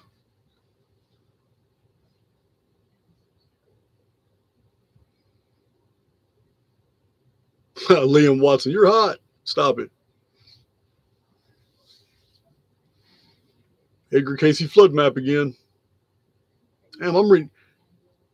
Incel to voice. How many times are you going to ask me that? I mean, I already answered it. I sent you purple light sky footage on Facebook. Or maybe I'm just so far behind in the chat. Because that's the third time I came across that. I see. What is stopping men and women from taking back inalienable rights and letting the government know their position and it's not above men and women? That their position, okay, I don't know what's stopping them. I mean, the world has never run smoothly. Humankind has never been good at self-governing because the most corrupt among them will always take power. So I don't know. I don't know what's stopping them. If you're of Iceni, that's what you go by? Listen, if you're of the opinion that humankind has the ability within ourselves to come together and self-govern and do all that, then you're of the opinion of something that has never happened in the history of recorded history. It's never happened. So I don't know. I mean, it's kind of like a fly in the face of eschatology. It's kind of like, okay, if that's your belief system, then you're basically saying that there's going to come a point in human development that we no longer need a benefactor, we no longer need a savior, we no longer need someone to rescue us.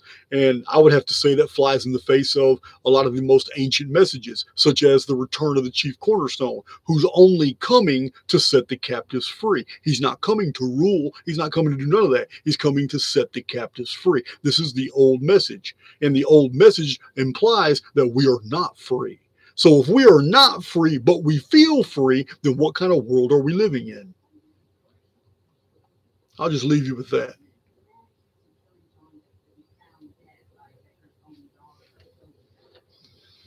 Thank you, KY Joy. Well, that kills me. I bet. Appreciate the compliment. Let's see. What up, J-Dog? Are you somebody I know? Because there used to be a bunch of guys I used to hang with. That's what they called me, J-Dog. Especially when we got on our bikes. Let's see. I got a mean bike. I got a big bike.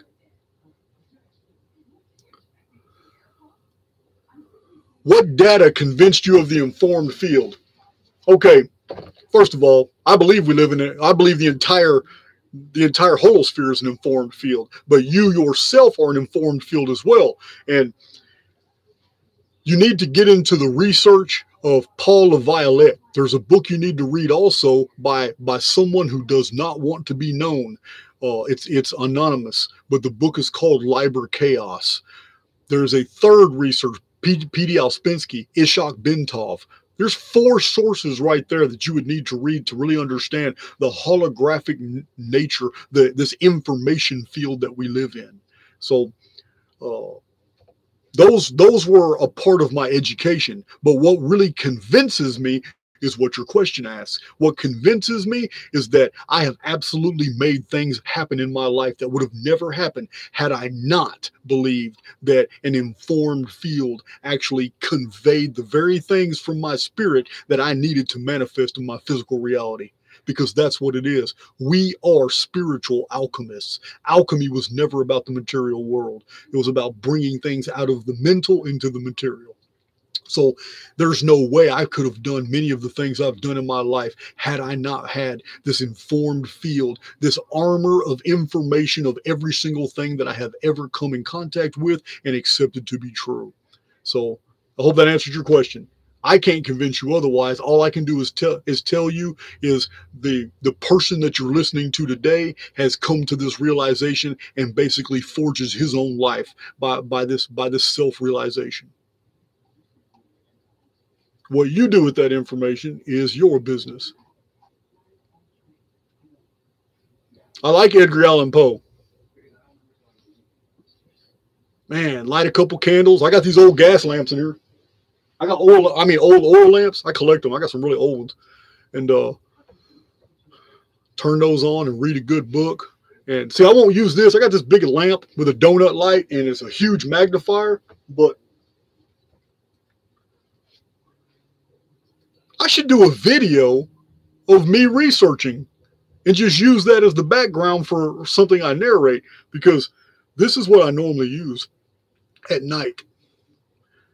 These little hooks go on to whatever I'm reading, keep it stable. I make my adjustments, and because it's necessary, because even with my glasses, I can't see some of the print.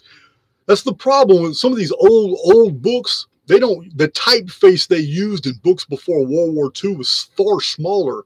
They put more information in books back then than they do now. So I pull up any old book,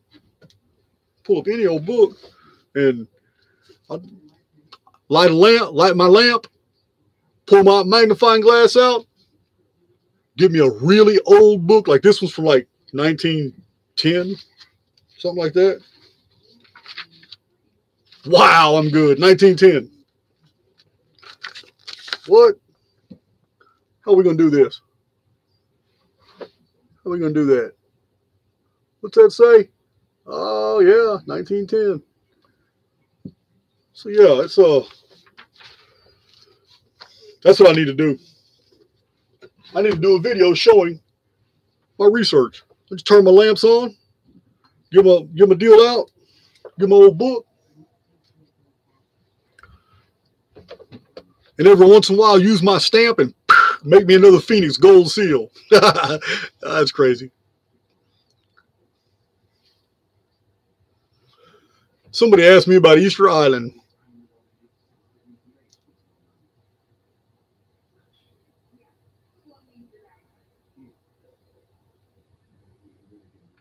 My thread's moving so fast. I have an entire playlist about the dark scriptures. You want to know about Jesus? Go listen to the videos in the playlist. Now there's 3 different types of videos in my dark scriptures. I have videos that focus on the Old Testament and tell you the identity of Yahweh. Then I have videos that are on the New Testament and they focus on Christianity. Then there's some other videos in there that focus on something far more sinister, other texts that were considered scriptures too to the people that read them. Let's see. Sol Invictus.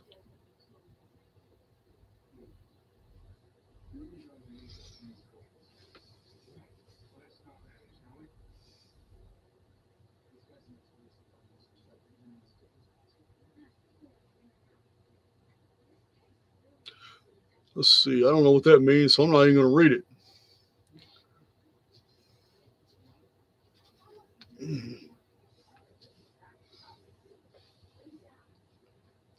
That's a good question, Brock Fam Chan, Brock Fam, whatever. If errants are an anomaly is this freedom, or will we also be the captives being set free? It's a good question, because we are the ones going to be set free. You're tapping into the very thing I was trying to convey to that other guy. I don't believe there's 7 billion people here. Now, there may be 7 billion avatars here. I can't contend that. We may be able to count them, but I don't know if those hundreds of millions of people that they say are living all spread throughout China and all these little small villages and all that are actually real people.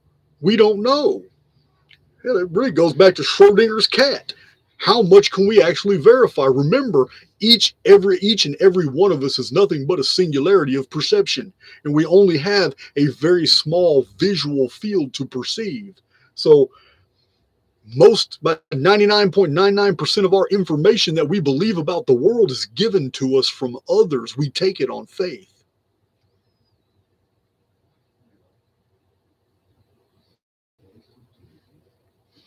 Tuning in from Japan, Hydro Green. Welcome, man. I like to know that I'm all over the place. Latched on about 3 weeks ago. All right. I will say this, my other website that was developed by somebody else, a subscriber, didn't charge me anything, built a fantastic GoDaddy website just so you guys could have free transcriptions of all my videos. Man, I thought that was thoughtful as hell. Yeah, I'm providing the link in all my videos now. Now it's in all my videos. You can go to the transcription website. In the next 2 weeks, a whole lot of transcripts will start in there. I have a list of a lot of your emails. Don't think I'm ignoring them. I'm just behind. But every single person that volunteered to do timestamps, I'm writing you emails. Every single person that volunteered to do transcripts from different videos, I'm gonna answer your emails. I do need your help, every single one of you. The more that are helping, the faster we can get all this done. And this guy has provided a website that everybody can put their material on. It's fantastic. So your timestamps are different. If you do timestamps, like Wendy Flores has already started. She's done three videos that I know of, or 2 videos, or maybe 4. I don't know. She's somewhere in there. But if you do timestamps and catalog everything that's talked about in every video, all you have to do is send me an email and tell me you did that. I'll write your name down on Archaix staff. I'm keeping a ledger of everybody who's contributed to Archaix. You never know. This might grow up. This might become fantastically huge. I don't know. And in the event that happens, then believe me, I'll be more than generous to share that. But you can put the timestamps in the videos yourself and send me an email. Let me know you did it. As soon as I know that a video has timestamps like that, I will put that in the pinned comment and remove my own pinned comment. I'll put every single one of them in the pinned comment for everybody to see. So I think that was a great idea. I didn't even know anything about timestamp indexes. That's fantastic. I just learned about this stuff. I've been seeing little numbers and comments and text. That just shows you how tech retarded I am. I didn't know.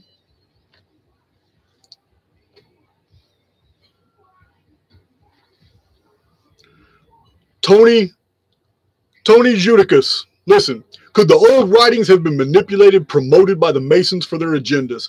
Listen, I have cataloged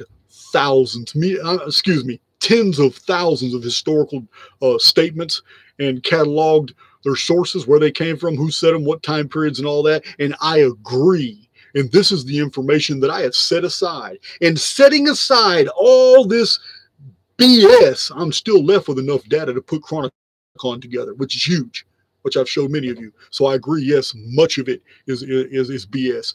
Where I find value in historical research is when I find out that the establishment and scholars are in agreement that the Colburn Bible is just pseudo-history. And I find that the experts claim that the Book of Jasher is of no value. And then I find out that the Roman Catholic Church refused to put the Book of Enoch in the canon, and in the Council of Nicaea, they entered it into the minutes, and they said, well, the Book of Enoch is just too old. It's so old, we can't really verify it, which implies that all the other records were very new and not authentic. So when I find these texts about the Oralind manuscript, these are the ones that I find value in. So these are the ones I want to research. This is what I want to see. So when I read books like Flavius Josephus, there's a lot of accusations out about Flavius Josephus. It isn't even an old book, but I have found that it is an old book. I don't see any evidence whatsoever that it's a recent development. What I see is that it was recently rewritten, and key materials were altered. But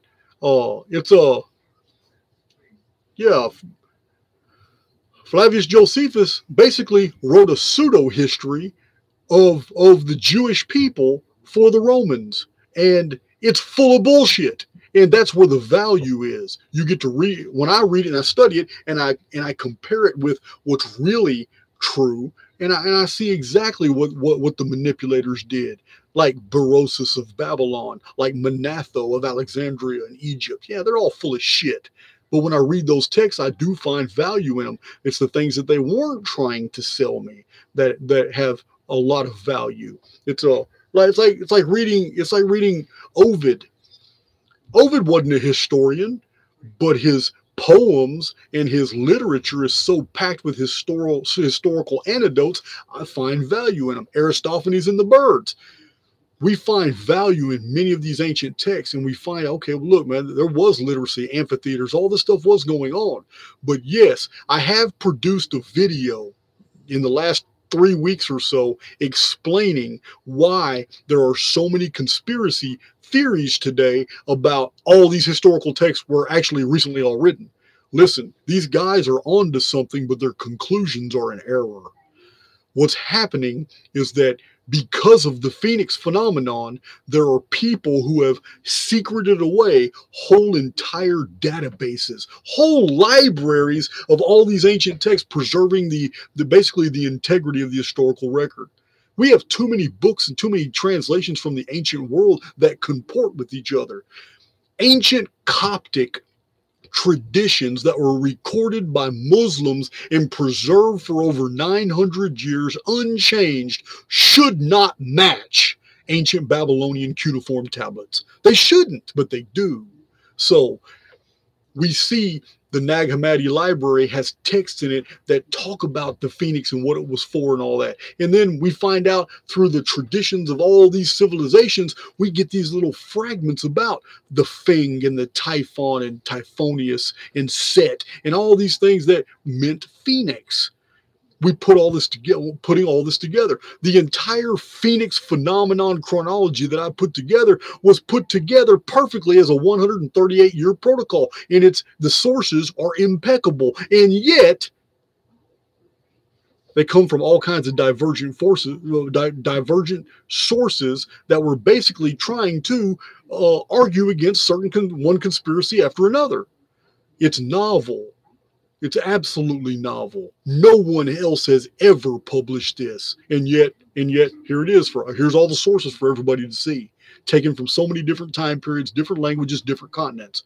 So yes, the historical records are being manipulated, but most of the Phoenix material didn't come from any of those manipulations. It comes from the very text that scholars in the establishment are trying to convince you have no value. And I have whole videos about listing all these texts that we're told is pseudo-history and bullshit. And yet when you read them, you see this 138-year protocol that goes all the way back 58 centuries.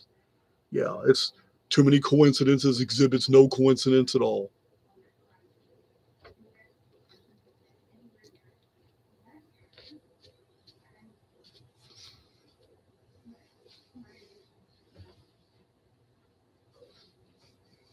Hey, lane, but boy, I don't know what that means, but I want to use the informed field, but I'm still confused with some parts of it. Well, you're not going to learn from this video.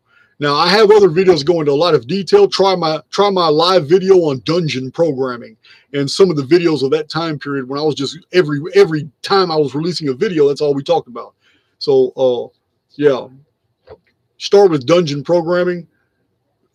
That's probably one of the better ones. Some of y'all know better than me, because when a matter becomes clear, it ceases to concern me. So once I release a video, I've already mentally moved on to something else. Better my catalog than I do. So if y'all can share that if you know better videos that talk about the informed field, and or just go to my We Immortals playlist. Got a whole bunch of those videos.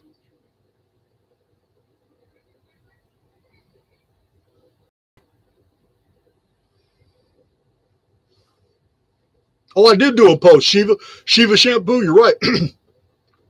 I did do a short post on that recently. No, the truth ignored. No, I would not change anything.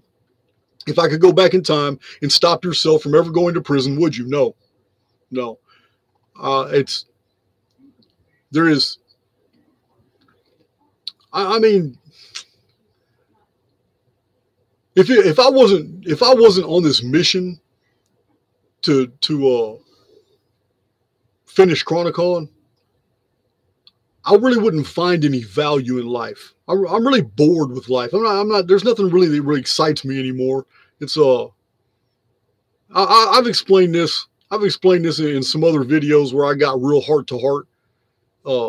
I mean, there was even for a while there, I was ready to check out. I was ready to go. I'm not scared to death at all. Yeah, you don't go 90 miles an hour through Texas back roads with no helmet on and be scared. You're not accused of being fearful. I just don't care. So I have an agenda, and I know I'm not going anywhere until it's finished. But other than that, no. Yeah, Diehold. I've already got. I just had a recent post about Voight and the Diehold Foundation. You might before you ever tell anybody else that Archaix supports the Diehold Foundation, you need to watch my video, please. Yeah, there's I'm not on board with just because they conclude that 2046 is the date of the next pole shift, which I have a 46 video playlist that also says the same thing.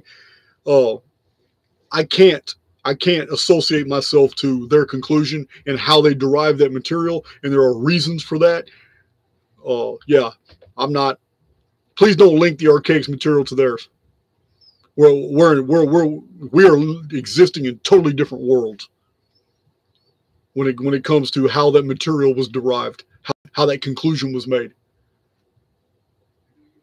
Because I'm going to tell you now, I can produce so many different data sets, and I don't have to. They're already in the playlist and in my published books. But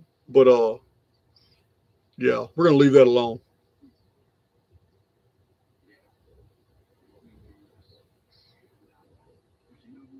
We could use Facebook to meet up. I agree with that, Gnosis Rising. Whatever doesn't kill you makes you stronger. Crazy Mom 123. Whatever happens to people who commit suicide? I've gone into great detail in some of my live videos about suicide, and I mean that because, especially like in my video on the origin of demons, and I'm not implying that suicide victims become demons, but in that video I'm explaining that death is not what we think it is. That and the origin of demons is because these people have basically exited their avatar by a unconventional way. Now, suicide is no different than regular death and murder. It's not. Therefore, the sim cycle is not broken. People who die of suicide come right back as another avatar. And I'm going to tell you this is going to creep some of y'all out. I know it's going to creep some of you out. If you were to just write down on a piece of paper, especially those of you in your 40s, 50s, 60s, and 70s, if you were just to write down on a piece of paper every person that you remember, friends and family, in your local life that passed away, and then on one sheet of paper and put the general date, and then write down on a separate column all the people in your life that were born on a certain date, and then compare the two, it's going to creep you out. So that's if you were paying attention all these years, if you're able to put that together.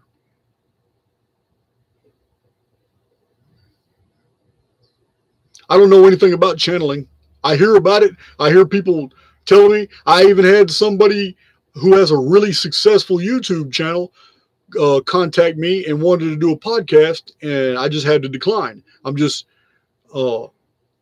it's way outside the scope of the Archaix output, and it's so far removed from anything I understand or know that I don't know anything about channeling at all. I'm sorry.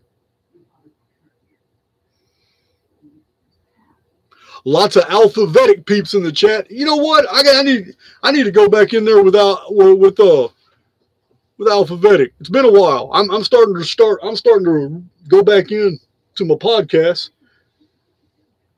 Oh, I'll be talking with Max Egan. Man, is it Egan or Egan? But I'll be talking with Max on Sunday. Max and I are going to have a chat. We're going to record a chat. I like Max. I didn't see any of his YouTube videos. I don't know if thank you, Matthew Clark. I couldn't see any of his, I couldn't see any of his YouTube videos. I can't find them, like old stuff that other people put out. But I did find another platform he's on, and he's got some good videos on there. I listened to him. He's just walking through the park. It looks like like a tropical area. He's just walking through, just talking, making some good points. So, Matthew Clark, I love your work. Thank you, man. Can you explain the history of Freemasons and their role in the world today, and if they have a connection to Enoch? Okay. It's a good question. All right. We have to go back. We're going to have to go back to about 25 centuries ago when the builder craft was organizing the materials of the Orphic temples, the Orphic faith, ancient Greece, very Christian in tone, the Orphic faith, and then the Delphic faith. The builders were a very ancient order that had come out of Phoenicia. I'm not going to go beyond that, but you can pretty much make the connections. They came straight out of that area of the world. Now, the builders were an offshoot of basically the shipping guilds, the old mariner trade empires.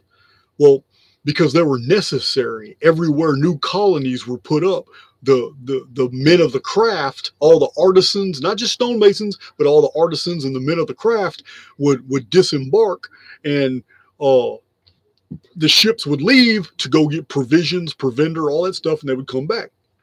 And these different guilds worked together.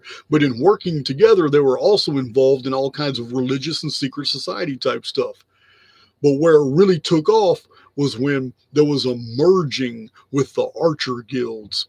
The archer guilds and all these different trade guilds had come together and basically formed a loosely knit confederation of elitists, of men, and they recognized early on that there was a problem.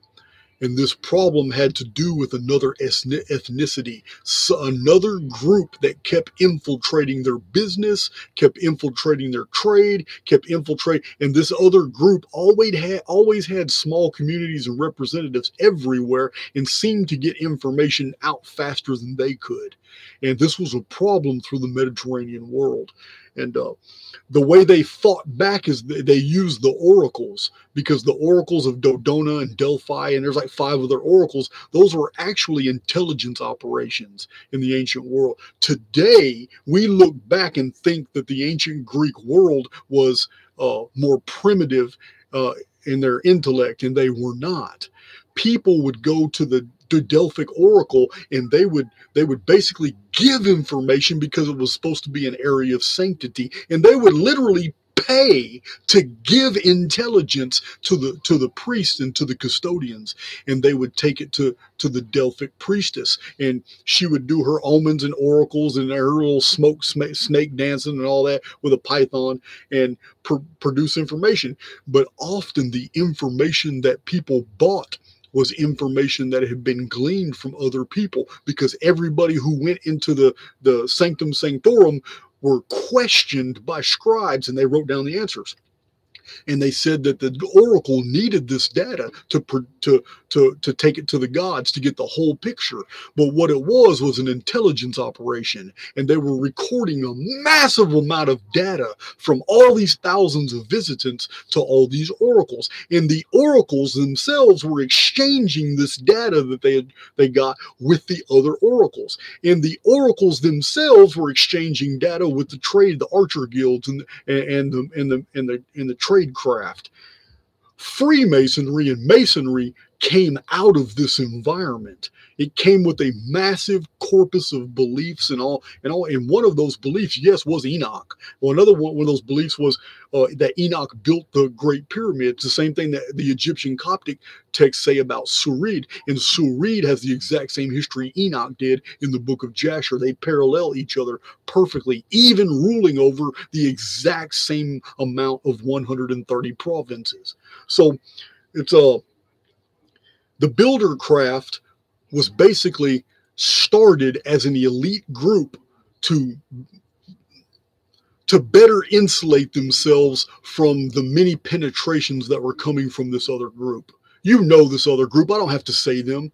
I don't have to tell you who they are today, because the same thing unfolded in 1902. There are 2 separate groups.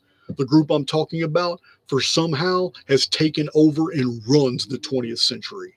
So this happened way back then. Well, there was a dynamic change after the Bar Kokhba rebellion. When the Bar Kokhba rebellion took off, Rome had solidified its stance against the Jewish people and decided, hey, you know what? We can't have them in our provinces anymore. We can't even have them here. Every single time we allow these people to govern themselves, they rebel against us. And they're deeply involved in our financial affairs, and they're siphoning money away from the empire. So they ousted them. They razed Jerusalem to the ground again. They did it in AD 70, and they did it again in AD 135. But the time they did it in AD 135, this time the Jews were prepared. They had already infiltrated the builder craft. They had already got their feelers in this fraternal benefit society of the enemy, which were basically the white Europeans. And right after the Bar Kokhba rebellion, these people went into full overdrive to infiltrate every element they could. It took them centuries to finally take it over. But there was a bifurcated attack. Not only did they fully infiltrate Freemasonry, but they developed what full Freemasonry is today. But at the exact same time, it took them centuries to finally overcome and infiltrate the Vatican. Because for a long time, the popes were very anti-Semitic. For a long time, the popes were always talking about the Jews and what they're doing and all this. But after a while, after several centuries, almost at the exact same time that Freemasonry developed and then splintered off into other Jewish-controlled factions called Rosicrucianism and the Foresters, the Elks, the Moose, the Lions, well, they took the Vatican as well. And that's why you see popes wearing that little hat a lot. It's basically an outward expression. It's code. It's basically flying in the face of everybody because most people don't even make the connection. So this is why Lionel Rothschild is always spoken highly of by the Vatican, why the seal of the Rothschilds is found in Rome. So anyway, I hope that answers your question. Yes. If you want more information on the belief systems of the Freemasonries and how they believe that Enoch built the Great Pyramid and that Abraham visited the Great Pyramid when it was first discovered after the flood, if you want more information, there are original Freemason documents from 300 and 400 years ago called the Wood Manuscript, and another one is called the Inigo Jones document. These are original Freemason You also need to read the original Freemasonic Constitution. It has all that in there. All is in there. I told you guys I'm pretty well read. And once I read something and I resonate with it, I memorize it.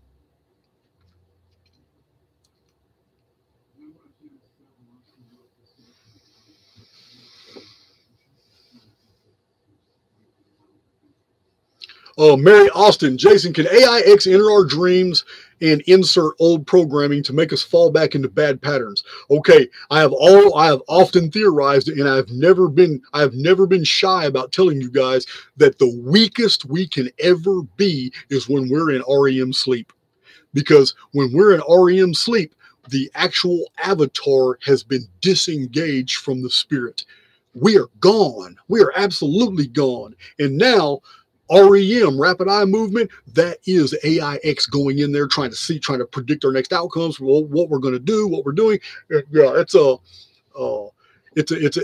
information dump, but it's also data retrieval going on at the exact same time. So yeah, that's when we're most vulnerable, and I believe too that's when we have our reinforcement programming installed, because I mean, most of the time, you live through a day that was very, very similar in nature to the day you lived through before. And the only break in that pattern was sleep.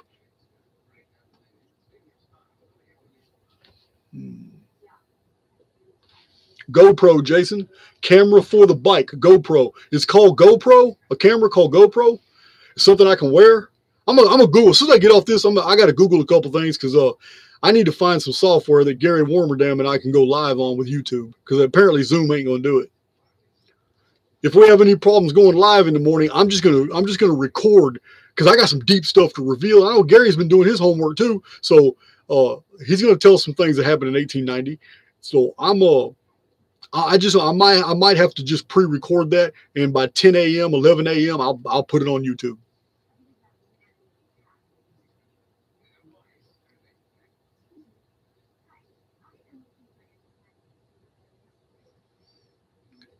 Michelle, that's a good question. What does it mean if you don't remember your dreams? It means you're just like me, because I don't remember them. I only remember from my childhood. I had the same dream 3 times, and I did a video about it. And other than that, I don't. When I go to sleep, I wake up. It's over with. There's nothing in between. I don't remember any dreams. It's been years since I dreamed. Now, I do remember taking a nap a few years ago, and I woke up suddenly, and when I woke up, there was something on my mind. There was something there. I remember vaguely that I was doing something, so I was dreaming. I'm not saying I don't dream. I'm saying that I have no recollection of my dreams when I wake up. None.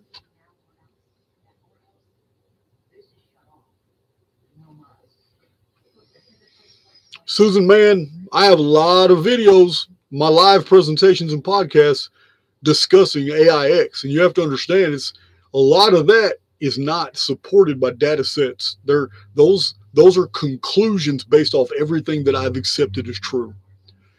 But yeah, AIX is not a part of the original construct. The simulacrum is absolutely pure. It's not good. It's not evil. It's very reactive medium, but it's not. It has no biases. It has no agenda. The agenda programming was all put in by AIX. AIX is the agenda programming. It's the enemy. It's the adversary. I've also postulated in the past that AIX may have been necessary only to make this entire experience more real.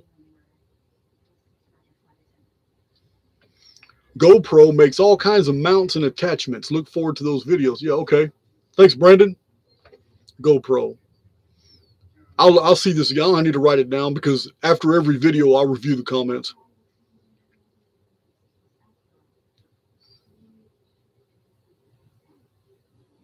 Fearless Vic. I'm looking for some. Let's see.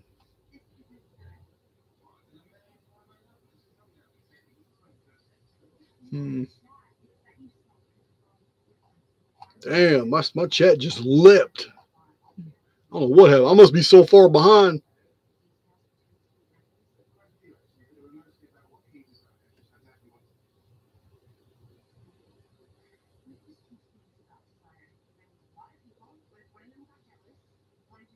I must be so far behind in the chat. I need some questions in all caps, guys, so I can see them. Otherwise, I think y'all are just talking to each other.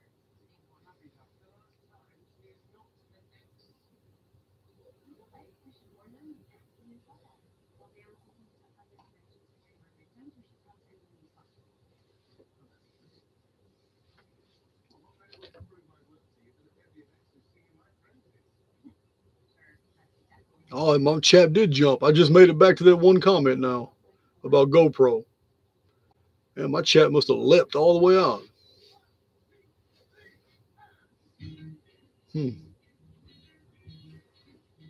Thank you, Swedish Fish. Hell of a name.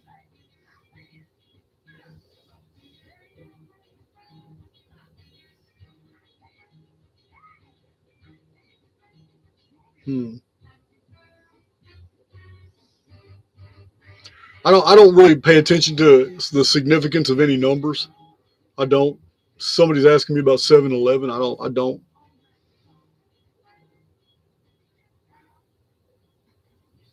Is Vapor Canopy a chi environment? I don't know what a chi environment is. That's not my database, my brother. It sounds oriental.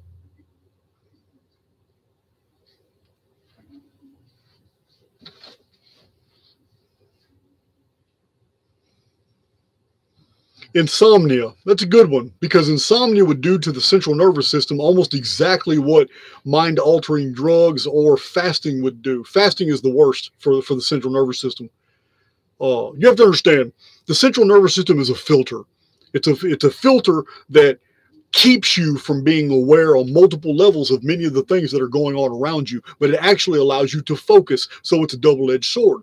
But if you fast for long periods of time, you are injuring the avatar. The avatar goes through a period where it's beginning to strangle individual systems and stop them from being able to operate optimally. And one of them that begins to get hurt first, before the heart, before the muscles atrophy, before you have vision loss or anything like that. One of the first things is the central nervous system. It's the most fragile. And once you start starving the body, the central nervous system loses the ability to basically have the power it normally has to be a filtration system. And this is why people who fast have these visions. This is why they go through this internal experience. They become more and more spiritual as they're being loosened from their avatar. So yeah, I've talked a lot about that in the past. Same thing with insomnia. Stay up for days and days and days and days. It's going to affect your central nervous system. It's going to make you hallucinate. This is why meth heads are going around talking to people that ain't there all the time. Yeah, we have meth heads all over Texas.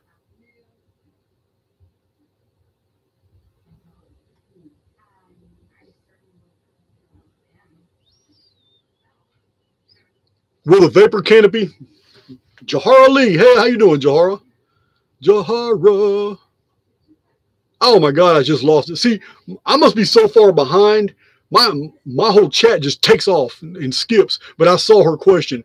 Jahara Lee out of California asked me about the vapor canopy. Will it suddenly appear or be gradual? Well, that's a good question. All right. The vapor canopy is caused by an immense amount of volcanism.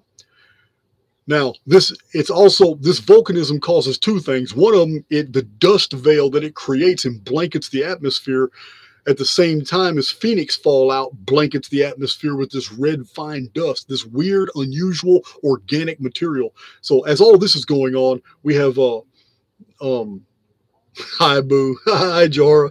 So the vapor canopy takes volcanism. I don't believe it's instantaneous. It's probably going to take several weeks of building, and then just as soon as it hits its little seam curve, then all of a sudden within days it thickens and it solidifies, and the vapor canopy is there. Now, what the vapor canopy does is what's interesting, not what it is. What it does is trap that ambient radiation and enriched oxygen. All these volcanoes are spewing this out. And I've showed you guys and told you many times, and it's also in my published books, about the two scientists that grew 2 inches when they were exposed to ambient radiation from the volcano in the French Caribbean in 1902. Same thing we find in the archaeological record. Animals, reptiles, fish, everything was gigantic sizes. Mushrooms, 8 to 14 feet tall. Trees, 400 feet high. Everything, because under the vapor canopy, everything is enjoying this carbon dioxide, oxygen enriched, basically atmosphere. The atmospheric pressure has been increased. The solar UV light is gone. Now it's a dark purple light, but everything grows to astonishing sizes. And the dark purple light is even better for photosynthesis than the yellow light that we get from the sun today. This has been shown and proven modern times in a biosphere in Texas. So I show all that in prior videos. So good question, Jahara. It will take some weeks or maybe some months for the full effects of the vapor canopy to take effect, because this event will occur in mid-May of 2040. By November 2040, the effects of the vapor canopy are going to be noticed. And this is what Second Esdras prophecies are about. All the changes that are going to come into the human body during the apocalypse. All all these things, the return of hero. This is what all these ancient legends were talking about, the age of heroes before the flood, then the age of heroes that came back after the flood, and then the great cataclysm that destroyed the old Bronze Age in 1687 BC, known as the Ogygian deluge. That right after that, there was a mini vapor canopy, and there was a new, according to Hesiod, a new age of heroes, a real small one tucked into his narrative, because that vapor canopy had basically altered the human genome. People were growing to astonishing sizes. They were growing very, very strong and powerful. And in females, it unlocked actual DNA potentialities and DNA sequences that had been inactivated when there was no vapor canopy. Under the vapor canopy, those DNA, the latent DNA, what we call junk DNA, was now activated, and it gave females a spiritual, mental, telepathic edge over males. But it gave males astonishing prowess. So, yeah, vapor canopies are awesome. You're still young, Jahara. You'll still look young when the vapor canopy hits.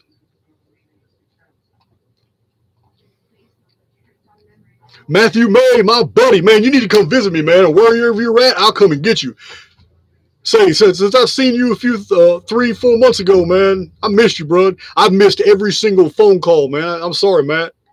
Matthew May, I'm so glad to see you in the chat. While I started this video, I looked at my phone and I saw your text. I said, oh, he's back in town. So, yeah, man, I'm looking forward to talking to you, Matt.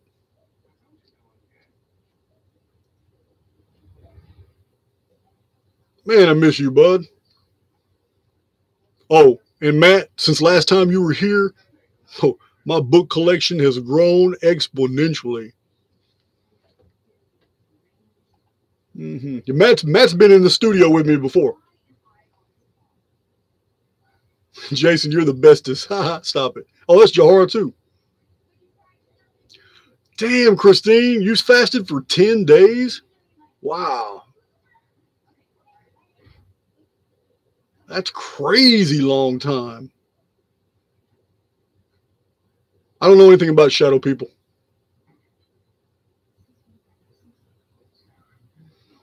Vlad, I just did a video about you. Vlad the Impaler. Is Chronicon something I can give to future generations? Of course you can. I provide it in thumb drives. I provide it on Gumroad as downloads. There's a lot of people who have sent me emails showing me all the proud pictures of their Chronicon already put in plastic binders, 3-ring binders, elaborate artistic cover pages. I'm like, man, you guys put me to shame. My Chronicon doesn't look anything like that.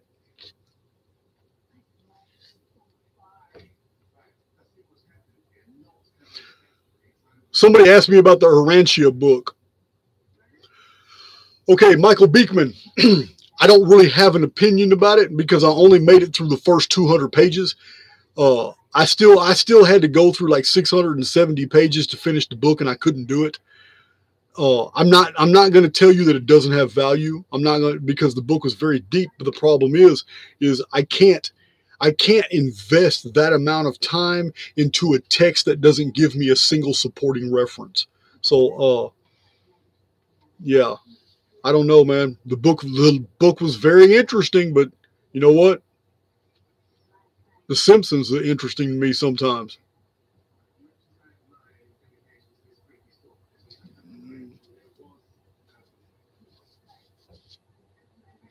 What do you think about ghost and ghost activity? That would be Equaluit. Okay, I don't know how to pronounce your name, but please go watch my video on the origin of demons, because it discusses poltergeists and ghosts and all that. Yeah, it's a deep video. As a matter of fact, I think it's the only video that I have that I say mature audiences only. I may have a second video that says that. I think the Vlad the Impaler video also said that, based off the gruesome violence that I was describing in that video.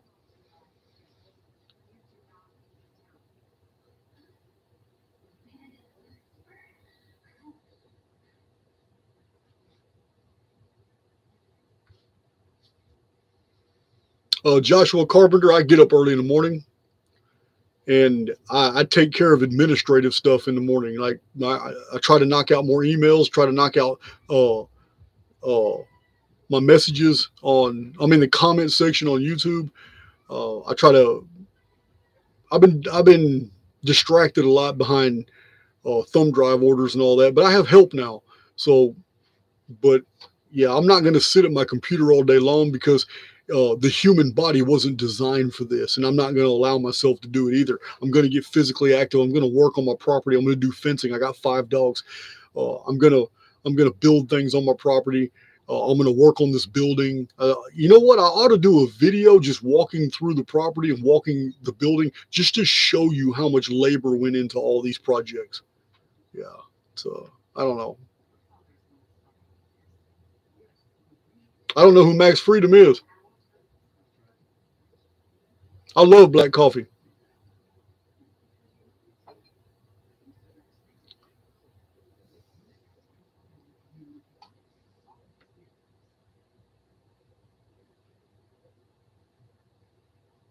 I love black coffee.